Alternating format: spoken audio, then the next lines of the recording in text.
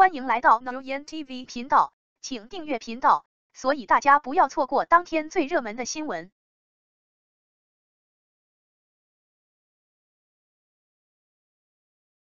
女主角哈根因为生活困难，所以她不得不做。但今天的家务事，她一边照顾孩子，一边告诉他们关于灰姑娘的童话故事。但讲完后，她很生气，因为今天的灰姑娘没空见面。王子们因为他们忙着赚钱成为富爸，而且现在所有的王子都是顶级男孩，并且都抵制。在哈根路上送台球时，到处都是花店，行为非常粗鲁。看到一个人打人，与他人打架抢夺手中的包，他发起手机一路追赶，长长的吊床摇晃着，转向车头追上了那个男人。但当他到达那里时，他发现他帮了他。女孩从劫匪手中夺回包，回到杂货店打工回来，向老板要过期食品。屋里看到季姐和继母开心的吃着喝着，她打了声招呼，正要上楼去房间，这时候继母过来提醒了她，下次她洗碗时，她姐姐会问她是否可以拿回衣服。当她知道哈坤忘记把衣服还给她的季姐时，诅咒她无用，让她的继母说她和她失去的母亲一样无用。哈关只能微笑。之后Step upstairs， 他到处努力寻找工作，目标是400万韩元上大学。到了总统的3个孙子，他们开着超级跑车来迎接他们的祖父。到达的3个人都收到了一张邀请卡，原来是我祖父的结婚请柬。尽管他们3人是兄弟，但关系并不密切。他主动先离开，洪民却答应了，并答应3人走后再送他一份礼物。康先生的亲笔签名回忆起了第一次带 June 去董事长孙家时，洪民和志坤的情景。不但互不喜欢，还互相打拳。经介绍，2人是兄妹。洪民很怀疑，他说他叔叔没有结婚，他怎么会有一个被告知必须检查他的儿子？小心别被骗了。敏责怪爷爷有一个奇怪的爱好，就是抱孙子，因为他最近才抱孙子。一个孩子在街上唱歌，然后轮到吸枪，然后在无人认出的情况下转身离开总统。任何参加过的孙子都对他们非常失望。他需要一个企业继承人才能成为而他的3个孙子还活着。很小的时候，第一个孙子是 June， 他非常喜欢汽车。当他看到一个欺负他的同事时，他结婚了。超级跑车撞上了他的车，受损车辆将支付双倍损失，但有一个条件，你必须道歉，并且永远不要以对最小的侄子 XA 的那种专横的态度回到这里。他非常热爱唱歌，而且也是一个著名偶像。最后的孙子是洪敏，界面很帅，但操作系统很糟糕，想要欺骗别人的感情。然而，当女孩们被抛弃时，洪敏给了他们一辆车。尽管他们被遗弃了，但那天晚上洪敏和朋友们在酒吧里，他们仍然很高兴。他很生气，奶奶，我只和我妈妈同龄，照这样下去，说不定还有一个幼稚的叔叔。旁边的白人男孩惊呼，如果那他家的家谱一定很复杂。洪民打算带女孩来搅乱爷爷的婚礼，第一次从那扇门走进去参加婚礼，但洪民没想到从隔壁走进来的人是另一方面一位让他的2个朋友开怀大笑的送货女孩。无法接哈根的嘴给顾客送货，但他得到了难的是，因为点餐的时候他们备注了让漂亮姑娘送货，所以他们并不认为自己太无理取闹，当即决定扮演英雄救美。但还没等他宣传自己，那些粉丝就被飞出了现场。眼前的雕像让3个男生眼睛、嘴巴同时张开。洪民也觉得他以前有点有趣，约会过很多类型的女人，但从未约会过这样的飞鸟女孩。洪民立即追赶并拍下了女孩的车牌号。还在家里，他的继母和继妹正在查看他们的考试成绩，但杜拉并没有考上大学。母亲对他的孩子非常失望。当时哈根刚回来，他借了电脑查看他的考试成绩。继妹和继母根本不相信他能考上大学，还说他没用，还骂他不应该做梦。但当我查了一下成绩，发现我考上了哈拉贡大学，我很高兴。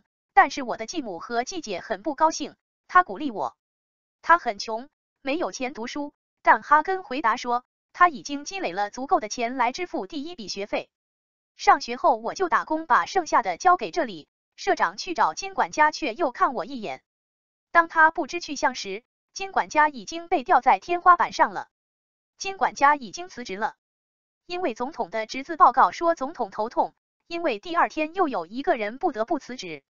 哈根正在工作，突然出现一个人，是邵家大亨洪民，他买了冰淇淋，然后给了他一棵树，在这里，英雄敏让他做一个只有3个小时的工作，换取200万韩元。哈伦听起来像头驴到，所以3个小时不管买什么，他都直接拒绝了。他说有钱人真的永远不会傻到。洪民突然双手把钱放到收银台上，女孩开始推销自己，问他是否需要收据，给我留下电话号码的人的电话号码。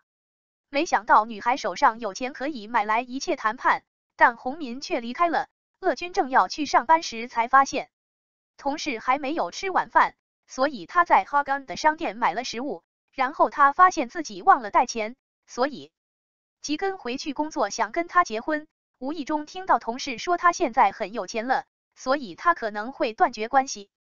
对他们来说，吉根也听到了，然后在哈根重新加热食物时悄悄离开。无意中看到他经过，所以他追了上去，跟着拿钱买。刚才他说明天付钱，他肯定不信。君拿了车观看作证，但他没有接受，而是让哈根在很晚的时候下班回家。每次他想念他妈妈出去拍照的时候，看着然后抽泣。他给他的父亲发短信，尽管他甚至没有回复一条短信。第二天早上，他去看望母亲，发现骨灰罐不见了，向经理询问，发现他已经5年没有付过钱了，所以他们把他母亲的骨灰放在谷仓里。哈伦不接受，但他缺500万，所以他们强迫他接受。就这么做吧。饥饿的 Jigan 过来的时候，他让你们2个安静。原来他也是来这里看望他已故的母亲的。当 June 出去看他的时候，我跪下求经理，请把他母亲的遗体归还给他。他手里拿着一束鲜花，他记得当时送给妈妈，2个人拥抱得很开心。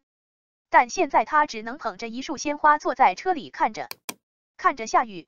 哈根试图进入大学，因为这是他母亲去世前的愿望，但现在他不能去。由于殡仪馆欠下的钱太多，他今晚没能完成心愿，向母亲深表歉意。2人到了约定的地点后，让他没想到的是，男孩竟然要他做他的未婚妻。3个小时后，看到哈根脸上的遗憾，他撒谎说他的祖父病得很重，希望当他死的时候，他可以看到自己订婚了。洪明转过身来假装可怜，哈根看到了，就这样安慰他，把这个乖巧的妹子骗上了车。发现这个妹子很特别，不仅对镜子不好奇，俊脸看都没看他一眼。现在看到他的手，他还是握紧拳头保护自己。他搭在他的肩膀上，然后坐在另一边。豪车开往某个地方，洪民出现了，又带了一个女孩。报纸开始拍照报道洪民带她进入一个秘密地下室，那里有非常漂亮的高跟鞋和珍贵的珠宝。他问这些是什么，他说他现在必须成为他的未婚妻。咱们现在就欣赏一下吧。敲门声响起，洪民打开门，看到是那个暗恋自己的女孩。方便关门的时候，他问里面是谁，他只含糊的回答他不熟，问道：你不累吗？哈伦进了试衣间，没有注意到首尔在这里听音乐，因为他害怕了。我被曝光了，所以我错拿了哈戈尔德的手机。他换完衣服后，还拿走了他的首尔手机。从走出去彻底换了一个人，洪民还亲自穿上了惊艳的高跟鞋。总统的婚礼开始了，他和夫人同时出来，孙子也带着孙女。洪民立刻抢走了镜头，宾客们都转向这对夫妇，爷爷顿时脸色惨白。嘿，哈根发现自己被骗了，原来他爷爷病得并不重，他很生气，想回家，没想到他竟然强行抱住，意识到自己别无选择，只能刺标枪，只好跟着老红米告诉爷爷，结婚之际的礼物是我的未婚妻。还没进门的奶奶已经问他了。女孩是个天才，她诚实的回答说她正在读高中。下面女孩们经常笑，让爷爷生气了。哈根道歉，因为他不知道这一点，甚至想道歉，但他不肯。他用拳头逼他跪下道歉。这一刻，女孩不想再被人利用，让所有人都大吃一惊。生气想回家，洪民默默表示他的3小时招聘时间还没到。最后何根只好低下头继续和他演戏，却没想到洪明是故意的，假装亲近哈伦，狠心伤了暗恋他10年的女孩的心。张璇这一刻都哭了，君突然出现，为了保护他，不惜伤害另一个人。志勋认出了他在杂货店工作，并说他来这里只是为了钱，为什么他要扔一大笔钱？前面的地没看见，他生气了，说别这样对待我的女人，他追的。June 告诉我你可以轻易的把这些钱扔掉，但很多人并没有警告 June， 如果你再碰自己，发生事情后你就会死。何枪很生气，他把所有不好的东西都带来了。今天发生了，向地雷发泄愤怒，付了飞机费，连鞋子都觉得不吉利，但扔掉就留下了，因为 Haroon 急于与他断绝关系，所以即使是1亿韩元，工资也被忘记了。然而洪民万万没想到，爷爷在婚礼上的骚乱行为却引起了轩然大波。为了让自己遭受报应，他给他找了一个真正的未婚夫，然后告诉他为了那些完全怀疑洪民的人的利益而结婚。我不怕他习惯了，所以我有100种毁掉婚姻的方法。所以与此同时，总裁想起昨天他还蛮喜欢他的，所以就让他去调查一下总裁小姐的家庭背景。当然婚礼上的一切都发生得很快，已经排到了搜索的最前面，大家都很好奇到底是什么。据称是韩库集团孙女的女孩是谁，其实是一个自幼丧母的贫困女孩。那天哈根和继母住在一起，向继母借钱交学费，谁知继母不让，反而狠狠地骂了他一顿。于是我只得在一家小店里打工，但凭借微薄的工资，我根本付不起学费。上学，但他安慰自己，不读书也没关系，那么下学年他只需要多上1堂课就可以了。很快得知哈根的处境很困难后，他就有足够的钱交学费了。仓校长也觉得感动，他派人来找他。哈根没想到爷爷是这么有趣的人，他的态度。这次大亨的祖父见到他，并希望哈根搬去和他的3个孙子一起住，这对他来说压力减轻了多少？他儿子这样做的目的，就是想让他教他这个世界上的3个孙子做人做好事。校长职责3个月，如果他同意，他将支付全部大学入学费，这将彻底改变哈根的生活。但是在他去看洪民的眼睛并遇到了一个天然女孩的那天，他请求总统一段时间思考。Kim 小姐非常 don't train， 她说她其次喜欢性感漂亮的女孩，因为她露出可爱的表情，抬手拥抱了刚刚路过的女孩，却没想到是贺礼。洪民长得很丑，但因为想让对方放弃，所以当着众人的面吻了她。那位女士因为这个举动做了一个模糊的梦，然后嘲笑她太过淫乱。解决完问题后，胶囊立刻放开了盖，说了句温柔的道歉，然后狠心离开了。他追了上去，用凶恶的眼神询问他说什么，他只当他是青梅竹马的朋友。亨利认出了他，改变太多了，他还说10年后每个人都要改变，但他仍然相信他还保留着他们的记忆。他正要离开，有人过来给他一件衬衫，他一开始问什么衬衫，但当他意识到那是哈伦的衬衫时，拿着它就上车回家了。此时哈根去酒店寻找他的衬衫，但无法进去，因为没有。智贤见他不能不管，就帮了他，但女仆说他没有看到这样的衬衫，所以出去把他感谢他帮助他。但俊再次讽刺说打电话给洪民再买一个，他只是想接受施舍。但就在这之后，哈根打了他一巴掌，让他治疗他和垃圾一样的女孩，所以那是个混蛋，然后转身走开。他试图拨打他的电话号码，但没人接电话。首尔拿着电话，他在表演唱歌，然后他接起了电话，但意识到不是我的手机，拨打了我的号码，但当时他已关机，我的手机没电了。华为很脑残，因为朱娜卖化妆品的时候可能找不到他的智能手机，自信他会因为这些假化妆品而出名。但当哈根回来时，记者认出了她是个女孩，与洪敏一起去参加婚礼。继母知道后大吃一惊，把记者赶了出去。记者问是不是这样，事实不，他并没有像他们想象的那样解释事情，但由于嫉妒，他们把哈戈尔德赶出了家门。哈刚说这是他的房子，但季姐从来没有考虑过他的家人。那天晚上哈们回来，把哈刚的衬衫放在椅子上。我躺在床上，不假思索地想起早上和亨利的会面，于是我拿出一张小时候在公司打工的照片。同事电影院邀请哈根去看电影，因为一起看的时候那个电影院目前空无一人。人们，你有事情要做，所以你应该在他之前离开。坐在他旁边的人是 June。我看着哈根醒来时正在打瞌睡，然后我想，更困惑和震惊的是他想借他1万韩元，但他说只有5000韩元。好吧，他说不需要。离开了，但看到他要带他去吃泡面，他的肚子却咕咕叫了。他前几天告诉他，光给钱换幸福。第二天他借了钱，想把面条收了，不再给他吃，然后总统来见吉根，要他回自己家去。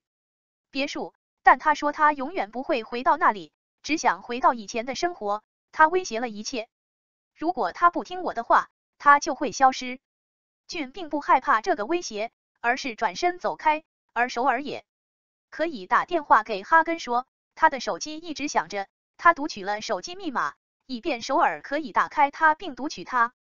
没想到听到姐姐的消息让他滚出家门，但首尔不忍心告诉他，所以他说是他姐姐发来的信息，让他快点回去，然后两人见面去归还手机。第二天早上，哈根去上学，他就被解雇了。围攻者问他是否与康总的孙子订婚了，但他不确定。宋民怎么及时赶到救了他？他以为他很酷，但他却觉得很烦人。我要你解释一下，这只是一个误会。看到他这样的态度，洪敏打电话给别人说，请删除所有帖子。和他相关的新闻立马就传出来了，君意外复工，亲兄弟把他赶了出来。我不明白，只是笑着说下次我来。一个人跑过来告诉我不要再来这里了，因为我拿了你的钱。社长答应不认识他。俊秀听到后，虽然伤心欲绝，但还是微笑着说他很好。俊秀去找俊，他不得不承认，董事长的权力太大了，为了把他带回来，他会不择手段，即使伤害别人也回家了。有一天，哈根收到了爸爸回来的消息，让他高兴极了。当他回到家时，突然接到教堂的电话，说父亲把装母亲遗体的罐子带来了。家人赶紧问他，是不是他父亲拿走了装他母亲遗体的罐子，然后他就到楼上的小房间去看罐子。对于地上的骨头，他捡了起来，然后走到父亲面前，终于受不了了，说出了自己的怨恨。爸爸怎么能这么做？他们说他从未支付过教堂维护费，现在欠了500万韩元。那你已经付了400万了，爸爸只需要付剩下的就可以照顾妈妈了。但他大喊大叫，你为什么要给死者这么多的钱？却听到你的假继母说要帮助哈根，但他很基本，没有像家人一样对待他，甚至让他住在阁楼上，连1分钱的学费都不给。我把所有的东西都扔到房间里，然后转身说我与哈根质问我的继母无关，因为里面还有他的照片。我代替父亲打了他一巴掌，说他不是他的儿子，而是另一个继母和妹妹的女儿。然后他很高兴，他告诉他不要再回到这里，走开。哈根抱着他母亲的骨灰，独自在雨中航走。他知道他再也回不了那个家了。就在这时，电话响了，爷爷让他绝望了。他忽然抓住了继续活下去的机会，现在他无处可去，所以他当时就接受了他的邀请。突然遮住了他的雨伞，而另外3个家伙也从3个不同的方向走了出来，成为了他的气场。女主角何云被会长秘书带回别墅后，带着装母亲遗骸的罐子，秘书又把何云带了进来，洗澡的时候泡在热水里，免得生病。此时依然一脸失落，笑容顽皮的想着这句话。党的父亲哈恩严厉的斥责了他，他疲倦的摇了摇头，因为他受到了如此大的精神打击，他无法忍受。选择在水里泡一泡。帅气的管家兼秘书出来向3个侄子宣布，总统特别有破坏力的儿子是，从今天开始，他将和大家一起住在这座非常特别的别墅里。这让我想起这里是不允许爱情的。民首尔和 June 同时惊慌失措，他住在这里到底是为了什么？为什么？管家试图解释这段关系真是太疯狂了。两人的关系洪民害怕的跑到秘书身边，把他拉了进去，不让他说出自己要做什么。你在做什么？你告诉我们不要和他约会，但你想一想，不是他们相信他是他的未婚夫，这对我来说会更安全吗？但是他们走了，你难道不知道他们会为任何女孩而疯狂？不要和他们开玩笑。管家还固执己见，洗完澡就去给大家说实话吧。他的肚子咕噜咕噜的声音忘恩负义的呼应着当女仆发现时偷偷溜进厨房的盘子的声音有多害怕。他有些尴尬，赶紧带他来到一处老房子，因为他误以为他是来这里工作的新女仆。因为 Hong 的日常生活很熟悉室内和场景，所以他笑了很多。没过多久，喜欢和珅的管家就大喜过望，惊讶的进来了，不知道豪恩怎么会出现。这里他是总统府的一位非常特别的客人，为什么他要受这样的苦？而另一个女人却听到了，惊慌失措的他转了个360度，离开肚子后向他礼貌的鞠了一躬。我开始大声抗议，以他出众的帅气和他的厨艺天赋，我理解了。太太秘书做菜很专业，按照 Master Chef 的名字，只是转了一下，而且美味的菜肴已经摆到了桌子上。女主角在吃完这道菜后惊叹不已。独自吃完饭，她走进宽敞的客厅，全神贯注地欣赏着财富。这时洪民赶紧跑过去，把她的手抽了出来。朗审问了他，说不要做任何蠢事，因为我们签订了假装订婚的合同，记住哈古黄区。正想抗议，洪民却安慰道，他也不怕，这屋子里都是他未婚妻的儿子。回到房间后，我的会更安全。哈根冷静下来，看看妈妈的骨灰盒，责怪自己无法做到这一点。照顾好阿姨，只好暂时放到她的房间，然后去准备睡觉，但他做到了。他根本睡不着，他坐起来，环顾四周，发现桌子底下的位置很不方便。如果适合的话，可以尝试一下，很舒服，但是睡到早上真的是痛并快乐着，第二天就受不了了。刚一觉醒来，看到丫鬟已经准备好了丰盛的早餐，等待着少爷们一起吃饭。然后他感到摇摇欲坠，让他独自坐下来享受，因为三兄弟的性格与他们截然不同。以前没一起吃过饭，那时候爷爷打来电话看风景，估计带了很多钱。他的债务飙升，但问了几个简单的问题后就轻松出行。然后分配给他的第一个任务是，我要在哈拉贡的感知中让3个孙子一起吃饭。这很困难，因为我和他们接触不多。然后俊秀给了他一份重要的合同，他解释道，内容是，如果他每次成功完成浇水主席的任务，就会获得奖励，奖励将匹配任务的难度，如果失败了，他就必须主动离开这座宅邸。然后管家，当他看到哈拉贡继母的名片时，他惊慌失措，没想到他竟然是公司的首席秘书。辛俊成告诉他们，他是来取哈拉贡的行李的。继母立即转身，但管家不在。管家对他刮目相看，连看都懒得看他一眼，就跟着行李径直往这边走。哈根出了客厅，看看周围，房子怎么这么大，没有一张全家福。然后突然徐敏走过去坐下，旁边温柔的问昨晚发生了什么，为什么他看起来像在哭。哈根惊慌的说他没有，不只是我被雨淋了。敏说不是那边家人的事吗？因为昨晚你进去了。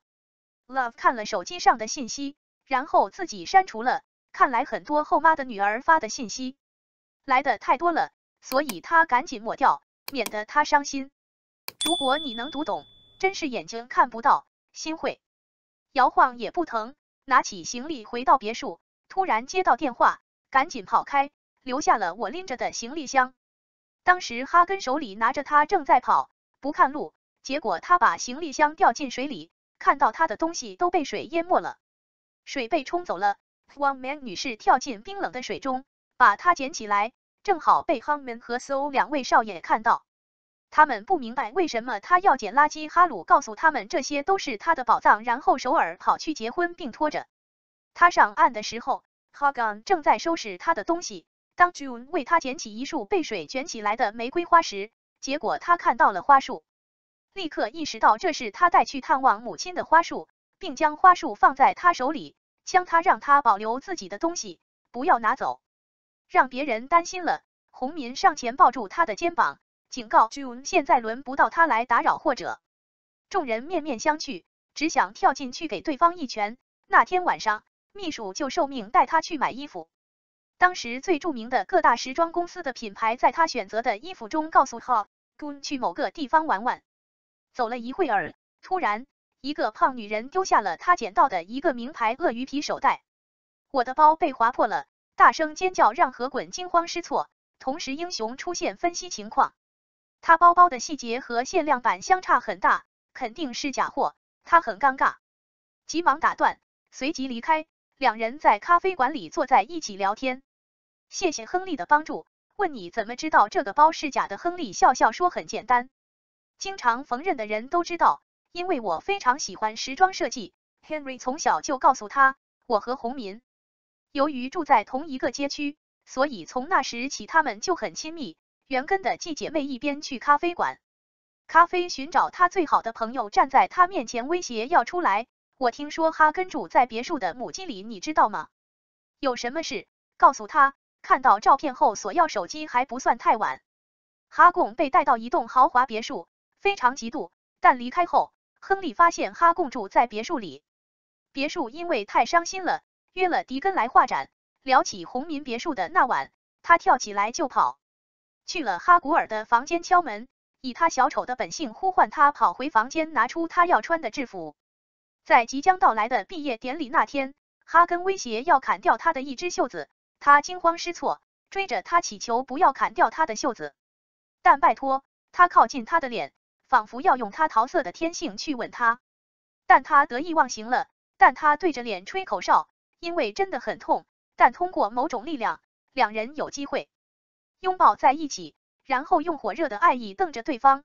帝勋带着张璇回到了他看到的地方，但之后又害怕了，见他会难过。第二天早上，他又不断的看着他的眼睛。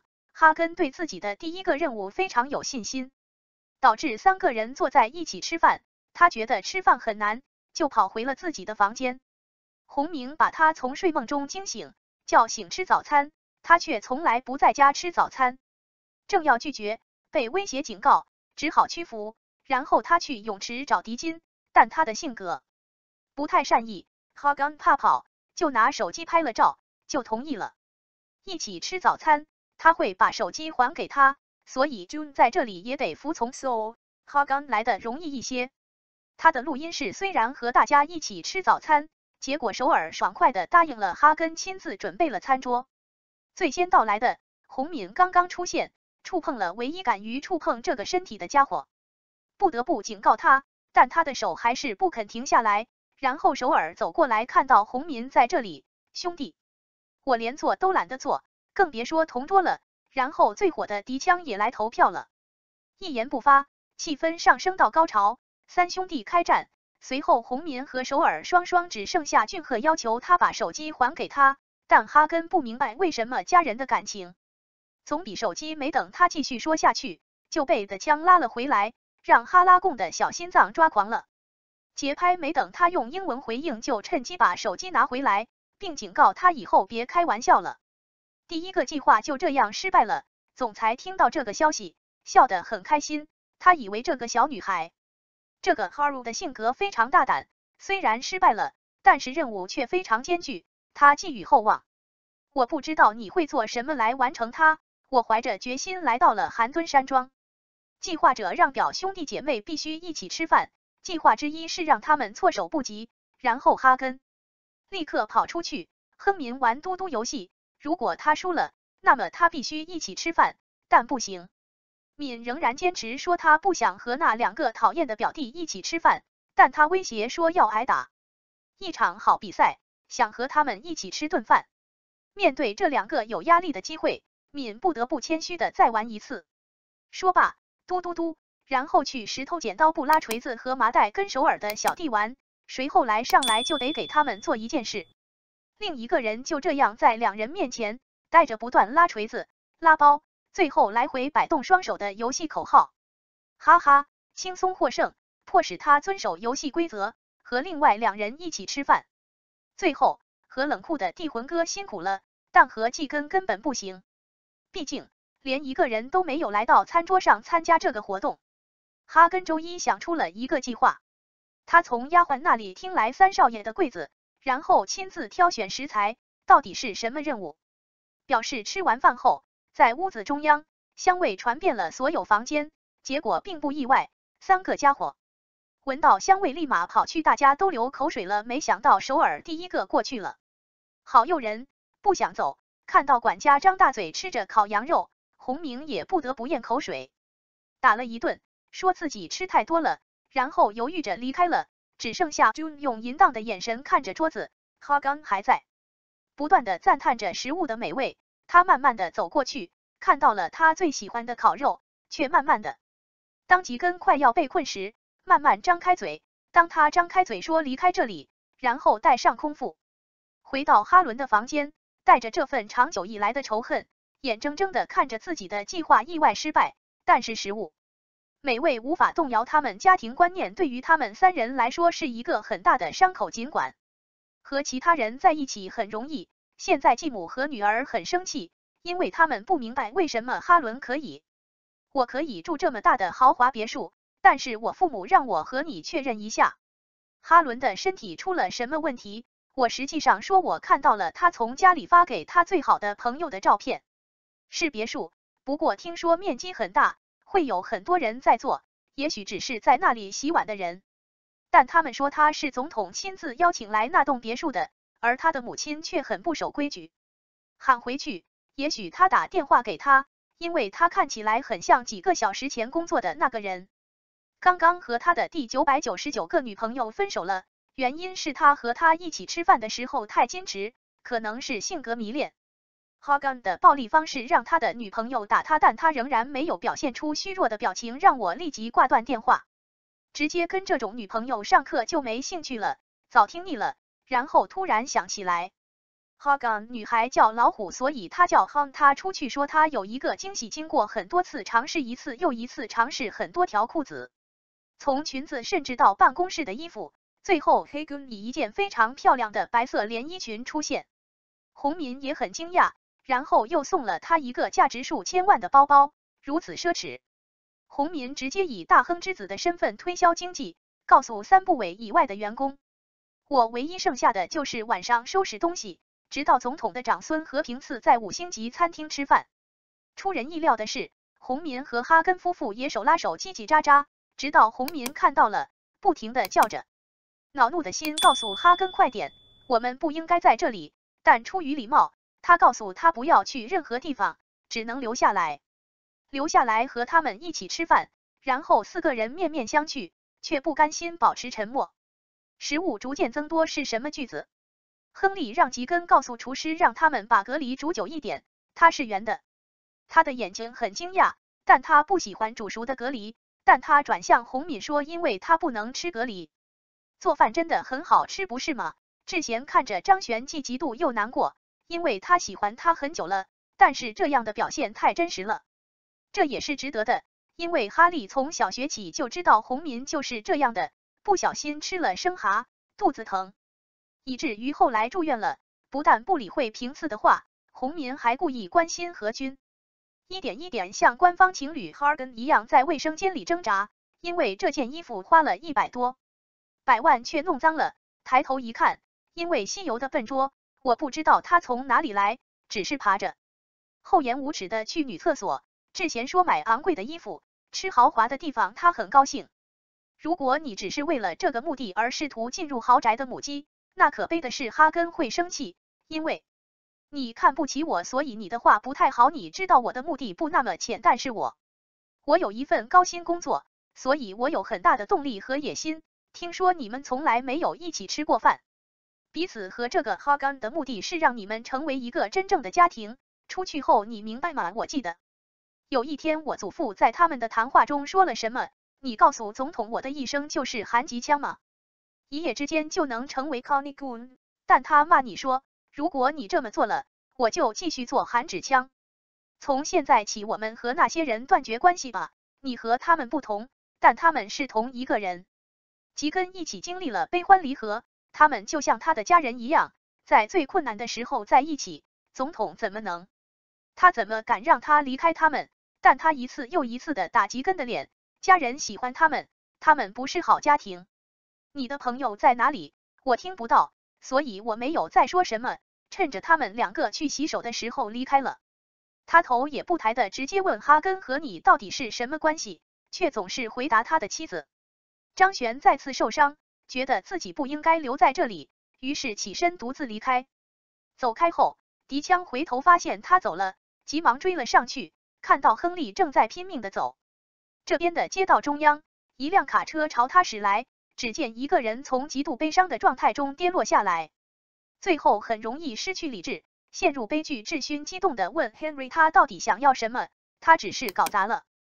老实说，我只是喜欢和英雄美恩在一起，没有他，那么看到我爱的人遭受那样的痛苦真是太好了。智勋立即做出了决定，而洪民则带着 HAGO 去了另一栋别墅，然后告诉他，这房子是他的，送给他的，以防有一天他没有完成爷爷的职责，被赶出去。别墅可以住在这里，但有一个条件，他必须同意和敏拉着他的手说的英雄去约会。哈根的肩膀上，他见状就回头了，我根本就没有和他约会的念头，他还敢动脚，小心脚，要知道，要尽快完成哈贡总统归来后的职责。House 成立直播群，要求大家1小时后到厨房吃晚饭，结果3个人同时退群。想要他们3个一起吃饭，其实比上天堂还难，然后的滚来找红美，说要送他一份礼物。惊讶，其实他是想故意误导 Harrigan 离开 Hongmin， 给 Henry 一个机会，然后他抱住了 Hagan 的脖子。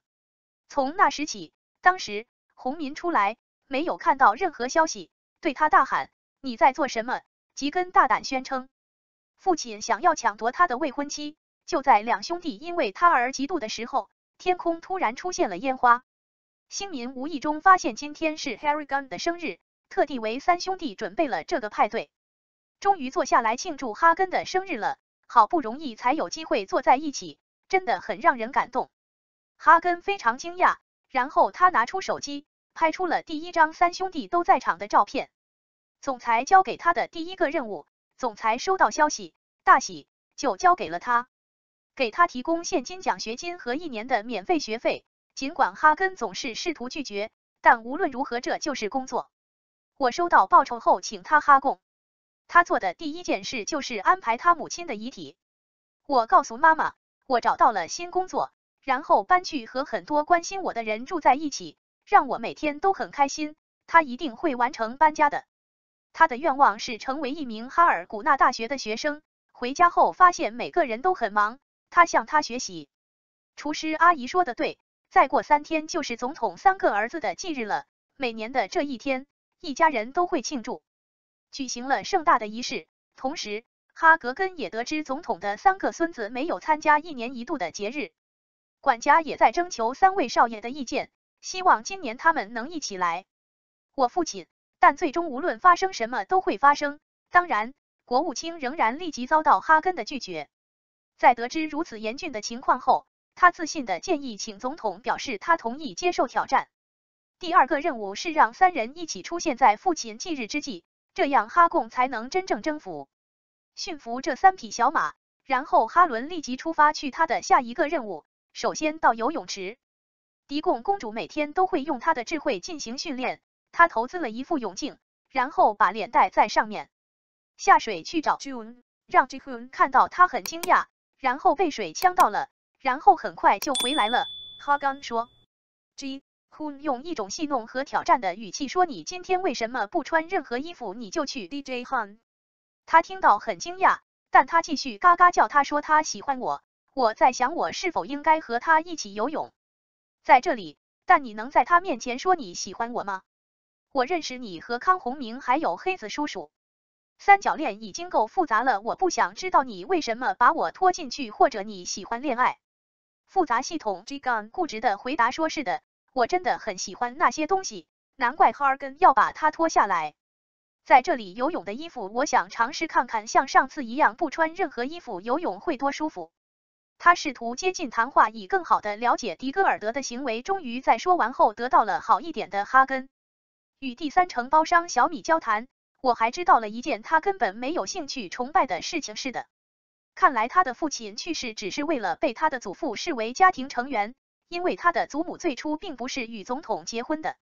过去，他们习惯称这样的人为妾，所以小米的父亲过去常常躲藏起来。爷爷的老婆们最后继续见面，继续大哼 Coming on。老实说，我不打算去那里看望你的父亲。没有斌说我不会来，因为我不想见的人会在那里，我求求你。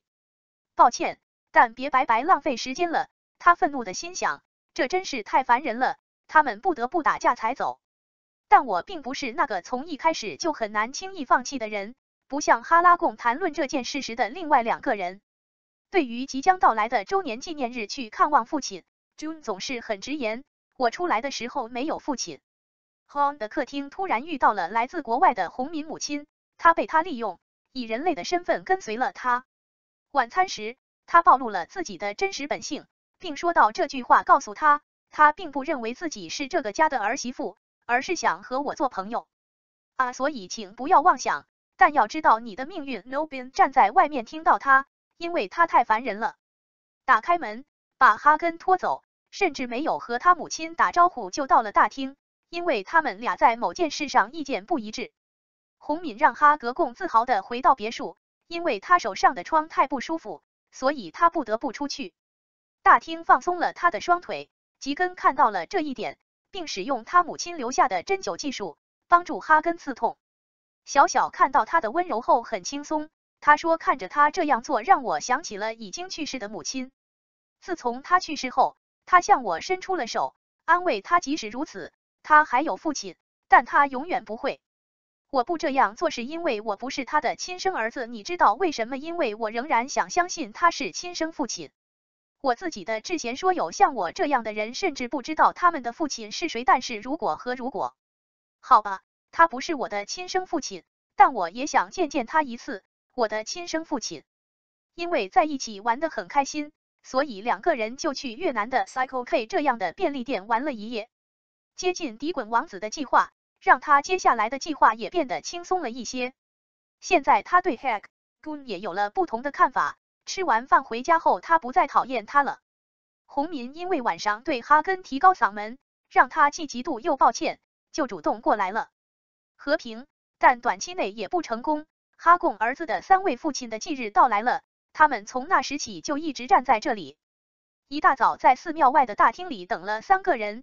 最终还是没有人影，他悲伤的准备着放弃了。小米的车突然出现了，然后洪民也来了，一脸的忧郁。哈根突然又新鲜起来，以为智贤也会来这里探望，所以他还是努力每一秒都在等待。到了最后一刻，还是没有他的踪影，然后他低头向爷爷道歉，因为他没有这次能完成任务。总裁见状，见他什么也没说，有些失望，转身离开了他。管家上前安慰哈根，并说如果迪根也来那就是奇迹，所以你不需要，没什么好担心的。就在大家举行仪式的时候，一个和尚走过来告诉管家，君竟然来过这里探望父亲。照片前的白玫瑰只是他因为性格沉默寡言而不愿意做的。仪式是和他的家人一起举行的，所以今天仪式结束后他并没有在场。但是管家立即把这件事告诉了董事长。但当时哈鲁恩悲伤的以为任务失败了，于是趁他收拾行李准备的时候回来收拾行李。搬出了这栋别墅，他忽然想起了另外3位少爷，想起了和他们一起生活的日子，于是他轻轻的留下一张纸与大家告别后就离开了。然后是另一个继母的母女，无耻厚脸皮自称是哈根家族成员，因此闯入总统府并被捕。管家很快发现并把他赶了出去，然后他的妹妹朱娜带来了 MV， 并在网站上伪造了真相。从学校出来攻击无路可逃的哈鬼，一边打字一边嘀咕着哈俊，你们死了，女孩们。读完之后什么都不懂的学生在读到这些评论时不断的咒骂哈根。尤娜抓住了他的头上露出了非常满意的笑容，我们的灰姑娘公主现在没有了依靠，所以才来到我们这里。闺蜜家求她让我住一晚，结果被断然拒绝。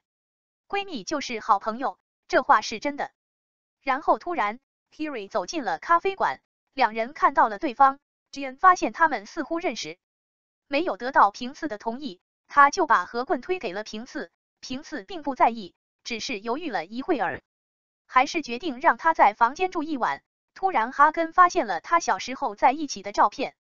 亨利和洪敏他感到害羞，跑出去把他拿回来。哈根看到了，所以立即告诉他真相，他真的是洪敏的假未婚妻，原本搬到别墅的母鸡那里，居然帮仓董事长做一些事情。当亨利听到这个消息时，那天晚上他突然变得非常高兴和兴奋，因为他兴奋的睡不着。哈根明天告诉亨利，他就读的学校举办了毕业典礼，但没有人陪他去。亨利立即同意了哈伦的说法，明天要和他一起去哈根，听说很高兴，拥抱了美女。第二天早上，哈根进了房间哈根。那时候他还不知道哈根早就离开了这座别墅，他感叹自己一大早就去了哪里，对吧？当他正要出去时，发现今天是哈伦的毕业典礼，他赶紧回到自己的房间寻找校服。他把衣服拿出来，可是拿出来的时候，他却不得不站着看，无奈又恼火，明明是洗过的，现在却被墨水弄脏了，弄脏成这样，天哪，时间来不及了。我赶紧捂着屁股跑去制服店买了一件，给他买了一套新衣服，然后高兴地开车去学校，后面跟着几辆卡车，里面装满了礼品盒，上面挂着一块白色的大横幅，上面写着来这里玩吧，我心爱的学生。亲爱的，在校园里，洪民一到就自豪地说，比他女朋友何君哪里更好。有3辆卡车和很多食物供大家邀请所有女孩来享受新闻。哈根在哪里？但他不知道，当他到处寻找他时，无论他在女孩背后走到哪里，去那里尝试拍照吧，反正有钱人走到哪里，当时就有粉丝跟着。当时学生们都在用极其残酷的言论谈论网络上后妈的女儿引起的谣言。哈贡正在被一群著名女学生抓住，她们是学校里有名的大姐姐，第一个发现的。那场戏里的何根看起来很可怜，她的制服被撕破了，破烂的智贤发现她的外表值得。当军带着她准备离开时，她的爱人赶紧把外套脱下来给她穿上，其他女同学叫道。接下来又来了一群不良分子，他见状，在身后喊了一声枪，然后就要去教训他们了。教训一下，洪民却站在后面大声喊道，大家才发现这个帅哥是大亨的儿子。这家伙拿出车钥匙，指着停在下面的车，然后把车扔出窗外，并告诉他们谁拿到了钥匙。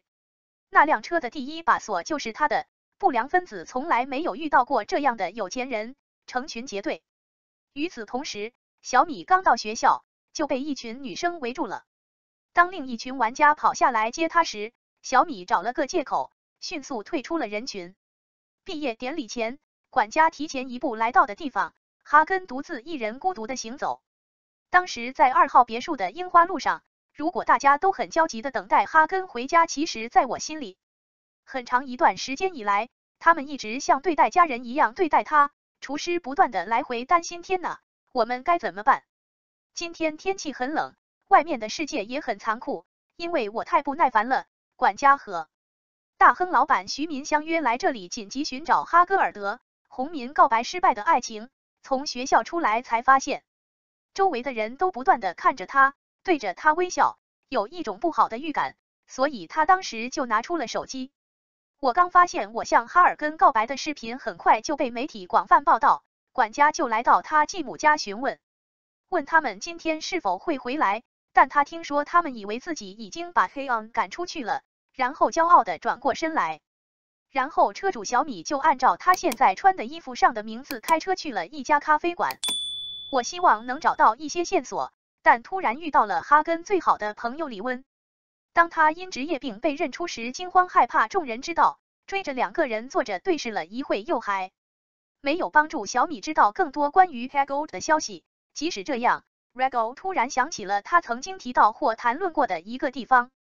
伤心之际，他开车过去，果然看到哈根在那里。只见他面前端着3碗面，一碗给自己，2碗，另一碗是留给爸爸妈妈的。那时他们每天都像一家人一样坐下来吃饭。哈根突然想起母亲的心愿，泪流满面地说，他很抱歉，不能上大学了。当时君听到这句话，觉得自己太奇妙了，就大胆地批评了女儿，以此来安慰她。你一个人怎么能吃3碗面？但是然后告诉哈伦不要饿着你的胃带回家。哈根明白了什么，他继续说道，其实在他忌日的时候，他的父亲经常来看望他，然后2人就在一起玩得很开心。关于别墅，如果大家都在家的话，他们真的很担心，因为到现在还没有消息。回到哈格尔德，突然他进来了，气氛欢快起来，大家都出来热烈欢迎他。管家、厨师阿姨，甚至是大佬小米，听完之后都非常惊讶。当我听到我和洪民在学校直播间聊天的视频时，洪民现在也在游戏店里，他正在看着自己的告白视频被人眼花缭乱的分享着。社交媒体平台，他知道自己的完美儿子形象已经成功碾压成父亲。男我不敢再带着这张脸上街了，洪民被攻击就像变了一个哈根一样。这时候，总裁邀请他过来，还送了他一堆免费旅游券，是商务舱类型的。对于任何想要邀请他的 ICO， 他立即想到带上其他男人一起去，这样他就可以建立联系。回到宅子后，他们的兄弟情更加深厚了。他第一个想喊的人就是志军，但听了很可惜，他断然拒绝了。下一个目标是小米，能不能？第2天，哈根偶然去最好的朋友里昂那里玩，得到了一堆有价值的文件，都是照片。他捕捉到了他在哈根学校逃离女孩们时穿着女孩制服的场景。Trouble 被捕。然后，哈根突然冒出一个大胆的想法，他要用这些照片来威胁徐敏，所以他保守了秘密。偷偷扮成蒙面人，要求小米经理用那些非常尴尬的照片来换取他。为了能有机会让这个世界报人同时和他一起去旅行，他必须在小米的行程中加班3天。洪民要去整容医院请医生改脸，帅不帅没关系，需要换脸是医生听到的结果，所以他差点被杀，因为他也看了那集，网上录了他的视频，然后他建议洪民去找心理医生，每天用眼睛就好了。懒洋洋的去花园做奇怪的事，坐在角落里数着树叶，嘴里嘀咕着自闭症，爱他他不爱他。哈伦见状，却走近关心，不想理会他，约洪敏去旅行。为了安慰，他还是面无表情的继续数着叶子，因为他知道地魂王真的很喜欢美丽的哈吉，所以哈根很快就带着邀请来到哈根，说我请他帮个忙，你想去旅行吗？所以那次旅行有我和你，还有洪民、小米和志源。说实话，我是奉总统之命去的，让他们答应一起去旅行，好像是汉族集团的度假别墅，听起来很美好，但是我不能叫他们一个人跟我去，你叫我也去，他们一定会去。突然，店主敌魂进来了，对着何滚大喊，让他做出这样的事。但更令人惊讶的是，亨利答应了哈瓦根的条件，但同意跟他一起去，但他仍然坚持固执。在哈伦不好意思离开后，我决定不去。他转向智勋，并告诉智勋他想回去，再次参观黑诺集团度假村别墅。如果他不想去也没关系，但是智勋不知道，当亨们醒来并发现自己在上面时 ，Hexico 仍然没有信心独自面对 Human。下了飞机，他感到非常困惑和惊讶，然后跳了回去，因为他不知道自己为什么在这里。他解开安全带，跑了上去，还没问我在哪里，大家都转向东西，没有回答。因为太吵，我被2个保安抱了起来。回到椅子上，到了哈尊度假村，给大家准备团体衫后，只能生闷气踢凉鞋。但是大家似乎很肤浅，离开去虫粪的房间，打电话向康主席报告，但他告诉他不要报告如此详细的报告，但休息一下，因为不要放弃帮助他们更好的了解彼此。所以哈根他把每张日程表都贴到每个人的房间里，然后去找洪民，发现他正在他认识的游泳池里晒日光浴。我对自己很生气，因为我让 Tom 先生成为整个国家的笑柄，还绑架了他来到这里，所以我不得不说对不起，但没有面，谁敢原谅他？说白子是个坏女人，所以他不懂得看人，只看是落后爱，然后他就以需要休息为借口送走了他。哈根只能走开并骂他流氓。一整天，他只能在 Hargan 离开后才能睡觉。这时 Hiri 穿着泳衣去找洪民，以为他没有去张嘴追他。看到 Hiji 在水下游泳， Henry 问他是否记得他们小时候曾在这里游泳。每次他游得比洪敏女士慢一点，洪敏女士就回答说她不太记得或看到了，所以他让他和他一起游泳。我就像小时候一样，只是借口没带泳衣离开，但那一刻亨利。洪敏见状，跳下来把他抱上岸，然后帮他按摩抽筋的腿，谢谢。但他只是冷冷的回答说任何人都会这样做，然后起身离开这里。继母和女儿，他正在讨论，也许如果哈根跟随他的亲生父亲，他会离开别墅母鸡。他说已经很长时间了，养一个孩子要花大米，没有血缘关系，所以我会找他的亲生父亲索要那笔钱，1毛钱也不漏掉。哈根正在喂山羊，他告诉他们好像只有你们才愿意和我一起玩，有这么多朋友一起吃饭，你一定很幸福吧？他突然想起了小时候，他曾经有一个多么幸福的家庭，他的父母在露营地玩得很开心，他已经很久没有这样笑了。然后他告诉自己，他已经计划好了，徒劳但乐观的计划，认为如果没有其他人加入，我会在他喂马胡萝卜时自己做。然后 June 就走了。我问他这是不是骑马体验，他只是看了他一眼，回答说这已经是给我骑马了。马，然后迪枪拉着他一起骑，但他不敢拒绝，因为他从来没有骑过马。他嘲笑道，明天他说计划很好，直到保守的时候就这样了，最后他妥协了，同意结婚让他。我坐在前面，我坐在后面，握着缰绳，我叫他放松一点，他不会死，但他也害怕。是的，哈根回答说，当然是因为这是我第一次骑马，然后我们2个就在一起了。骑着马沿着美丽的小巷奔跑，首尔质问 DJ 是否发了他穿衣服的照片，让哈根或 Johnson 来把食物放在他手里，并告诉他今晚准备烧烤，因为我要去超市买点食物。他抱怨为什么他不能直接买食物，然后还要这么麻烦，然后他就吓坏了。他把手放在背后叫他看时间表，哈枪让他无助，只能去上班，互相祈祷。哈枪，这是一个故事。哈根和吉根骑马，但当他发现项链丢失时，他哭着走回家。你先走，我回来找他，因为他可能是骑的时候掉下来的，但 June 不确定，所以他跑了。据他说，他看到了他的搜索。他一点一点地问这是否重要，他回答说这是他母亲的。他说如果我先找到他，那你就欠我一个愿望。哈根只是对他微笑着说合同是什么样的，但还是默契的。当时 So 和 DJ 一边乞讨烘焙食品，一边聊天。他问他是不是让别人看那些照片，但他说只有显示。哈根让他无语，他问你们2个很吗？你很亲密吗？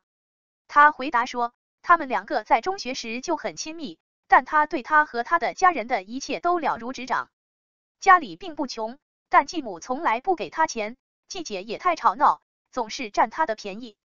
哈根和他的父亲一直在外工作，所以他不经常在家。但最糟糕的是，他的继母说他的女儿需要跟有自己的房间，所以把他踢出去睡在阳台上。所以 So 一听就生气了，把肉串扔了下来。看到了我，动作似乎太极端了，他又捡起来，故作镇定地询问他是否曾经约会过，但是视频中说他以前从未有过肩负的爱情，也没有理想的类型，因为他以前见过够难的事情了。然后他又问了首尔，好像很在乎哈根，我只能用借口了。同一个家庭的人应该互相照顾一下。现在哈根和吉根还没有找到项链，看着他挣扎，因为我就是这样。他只能说对不起。他问他来这里都是为了哼吉吧？继续回答并询问是谁利用了这一点。他告诉他，当他离开海涅别墅母鸡时，他因为很感激他而允许他留下来过夜，所以哈根邀请他一起去，这也是他第一次睡在别人家里。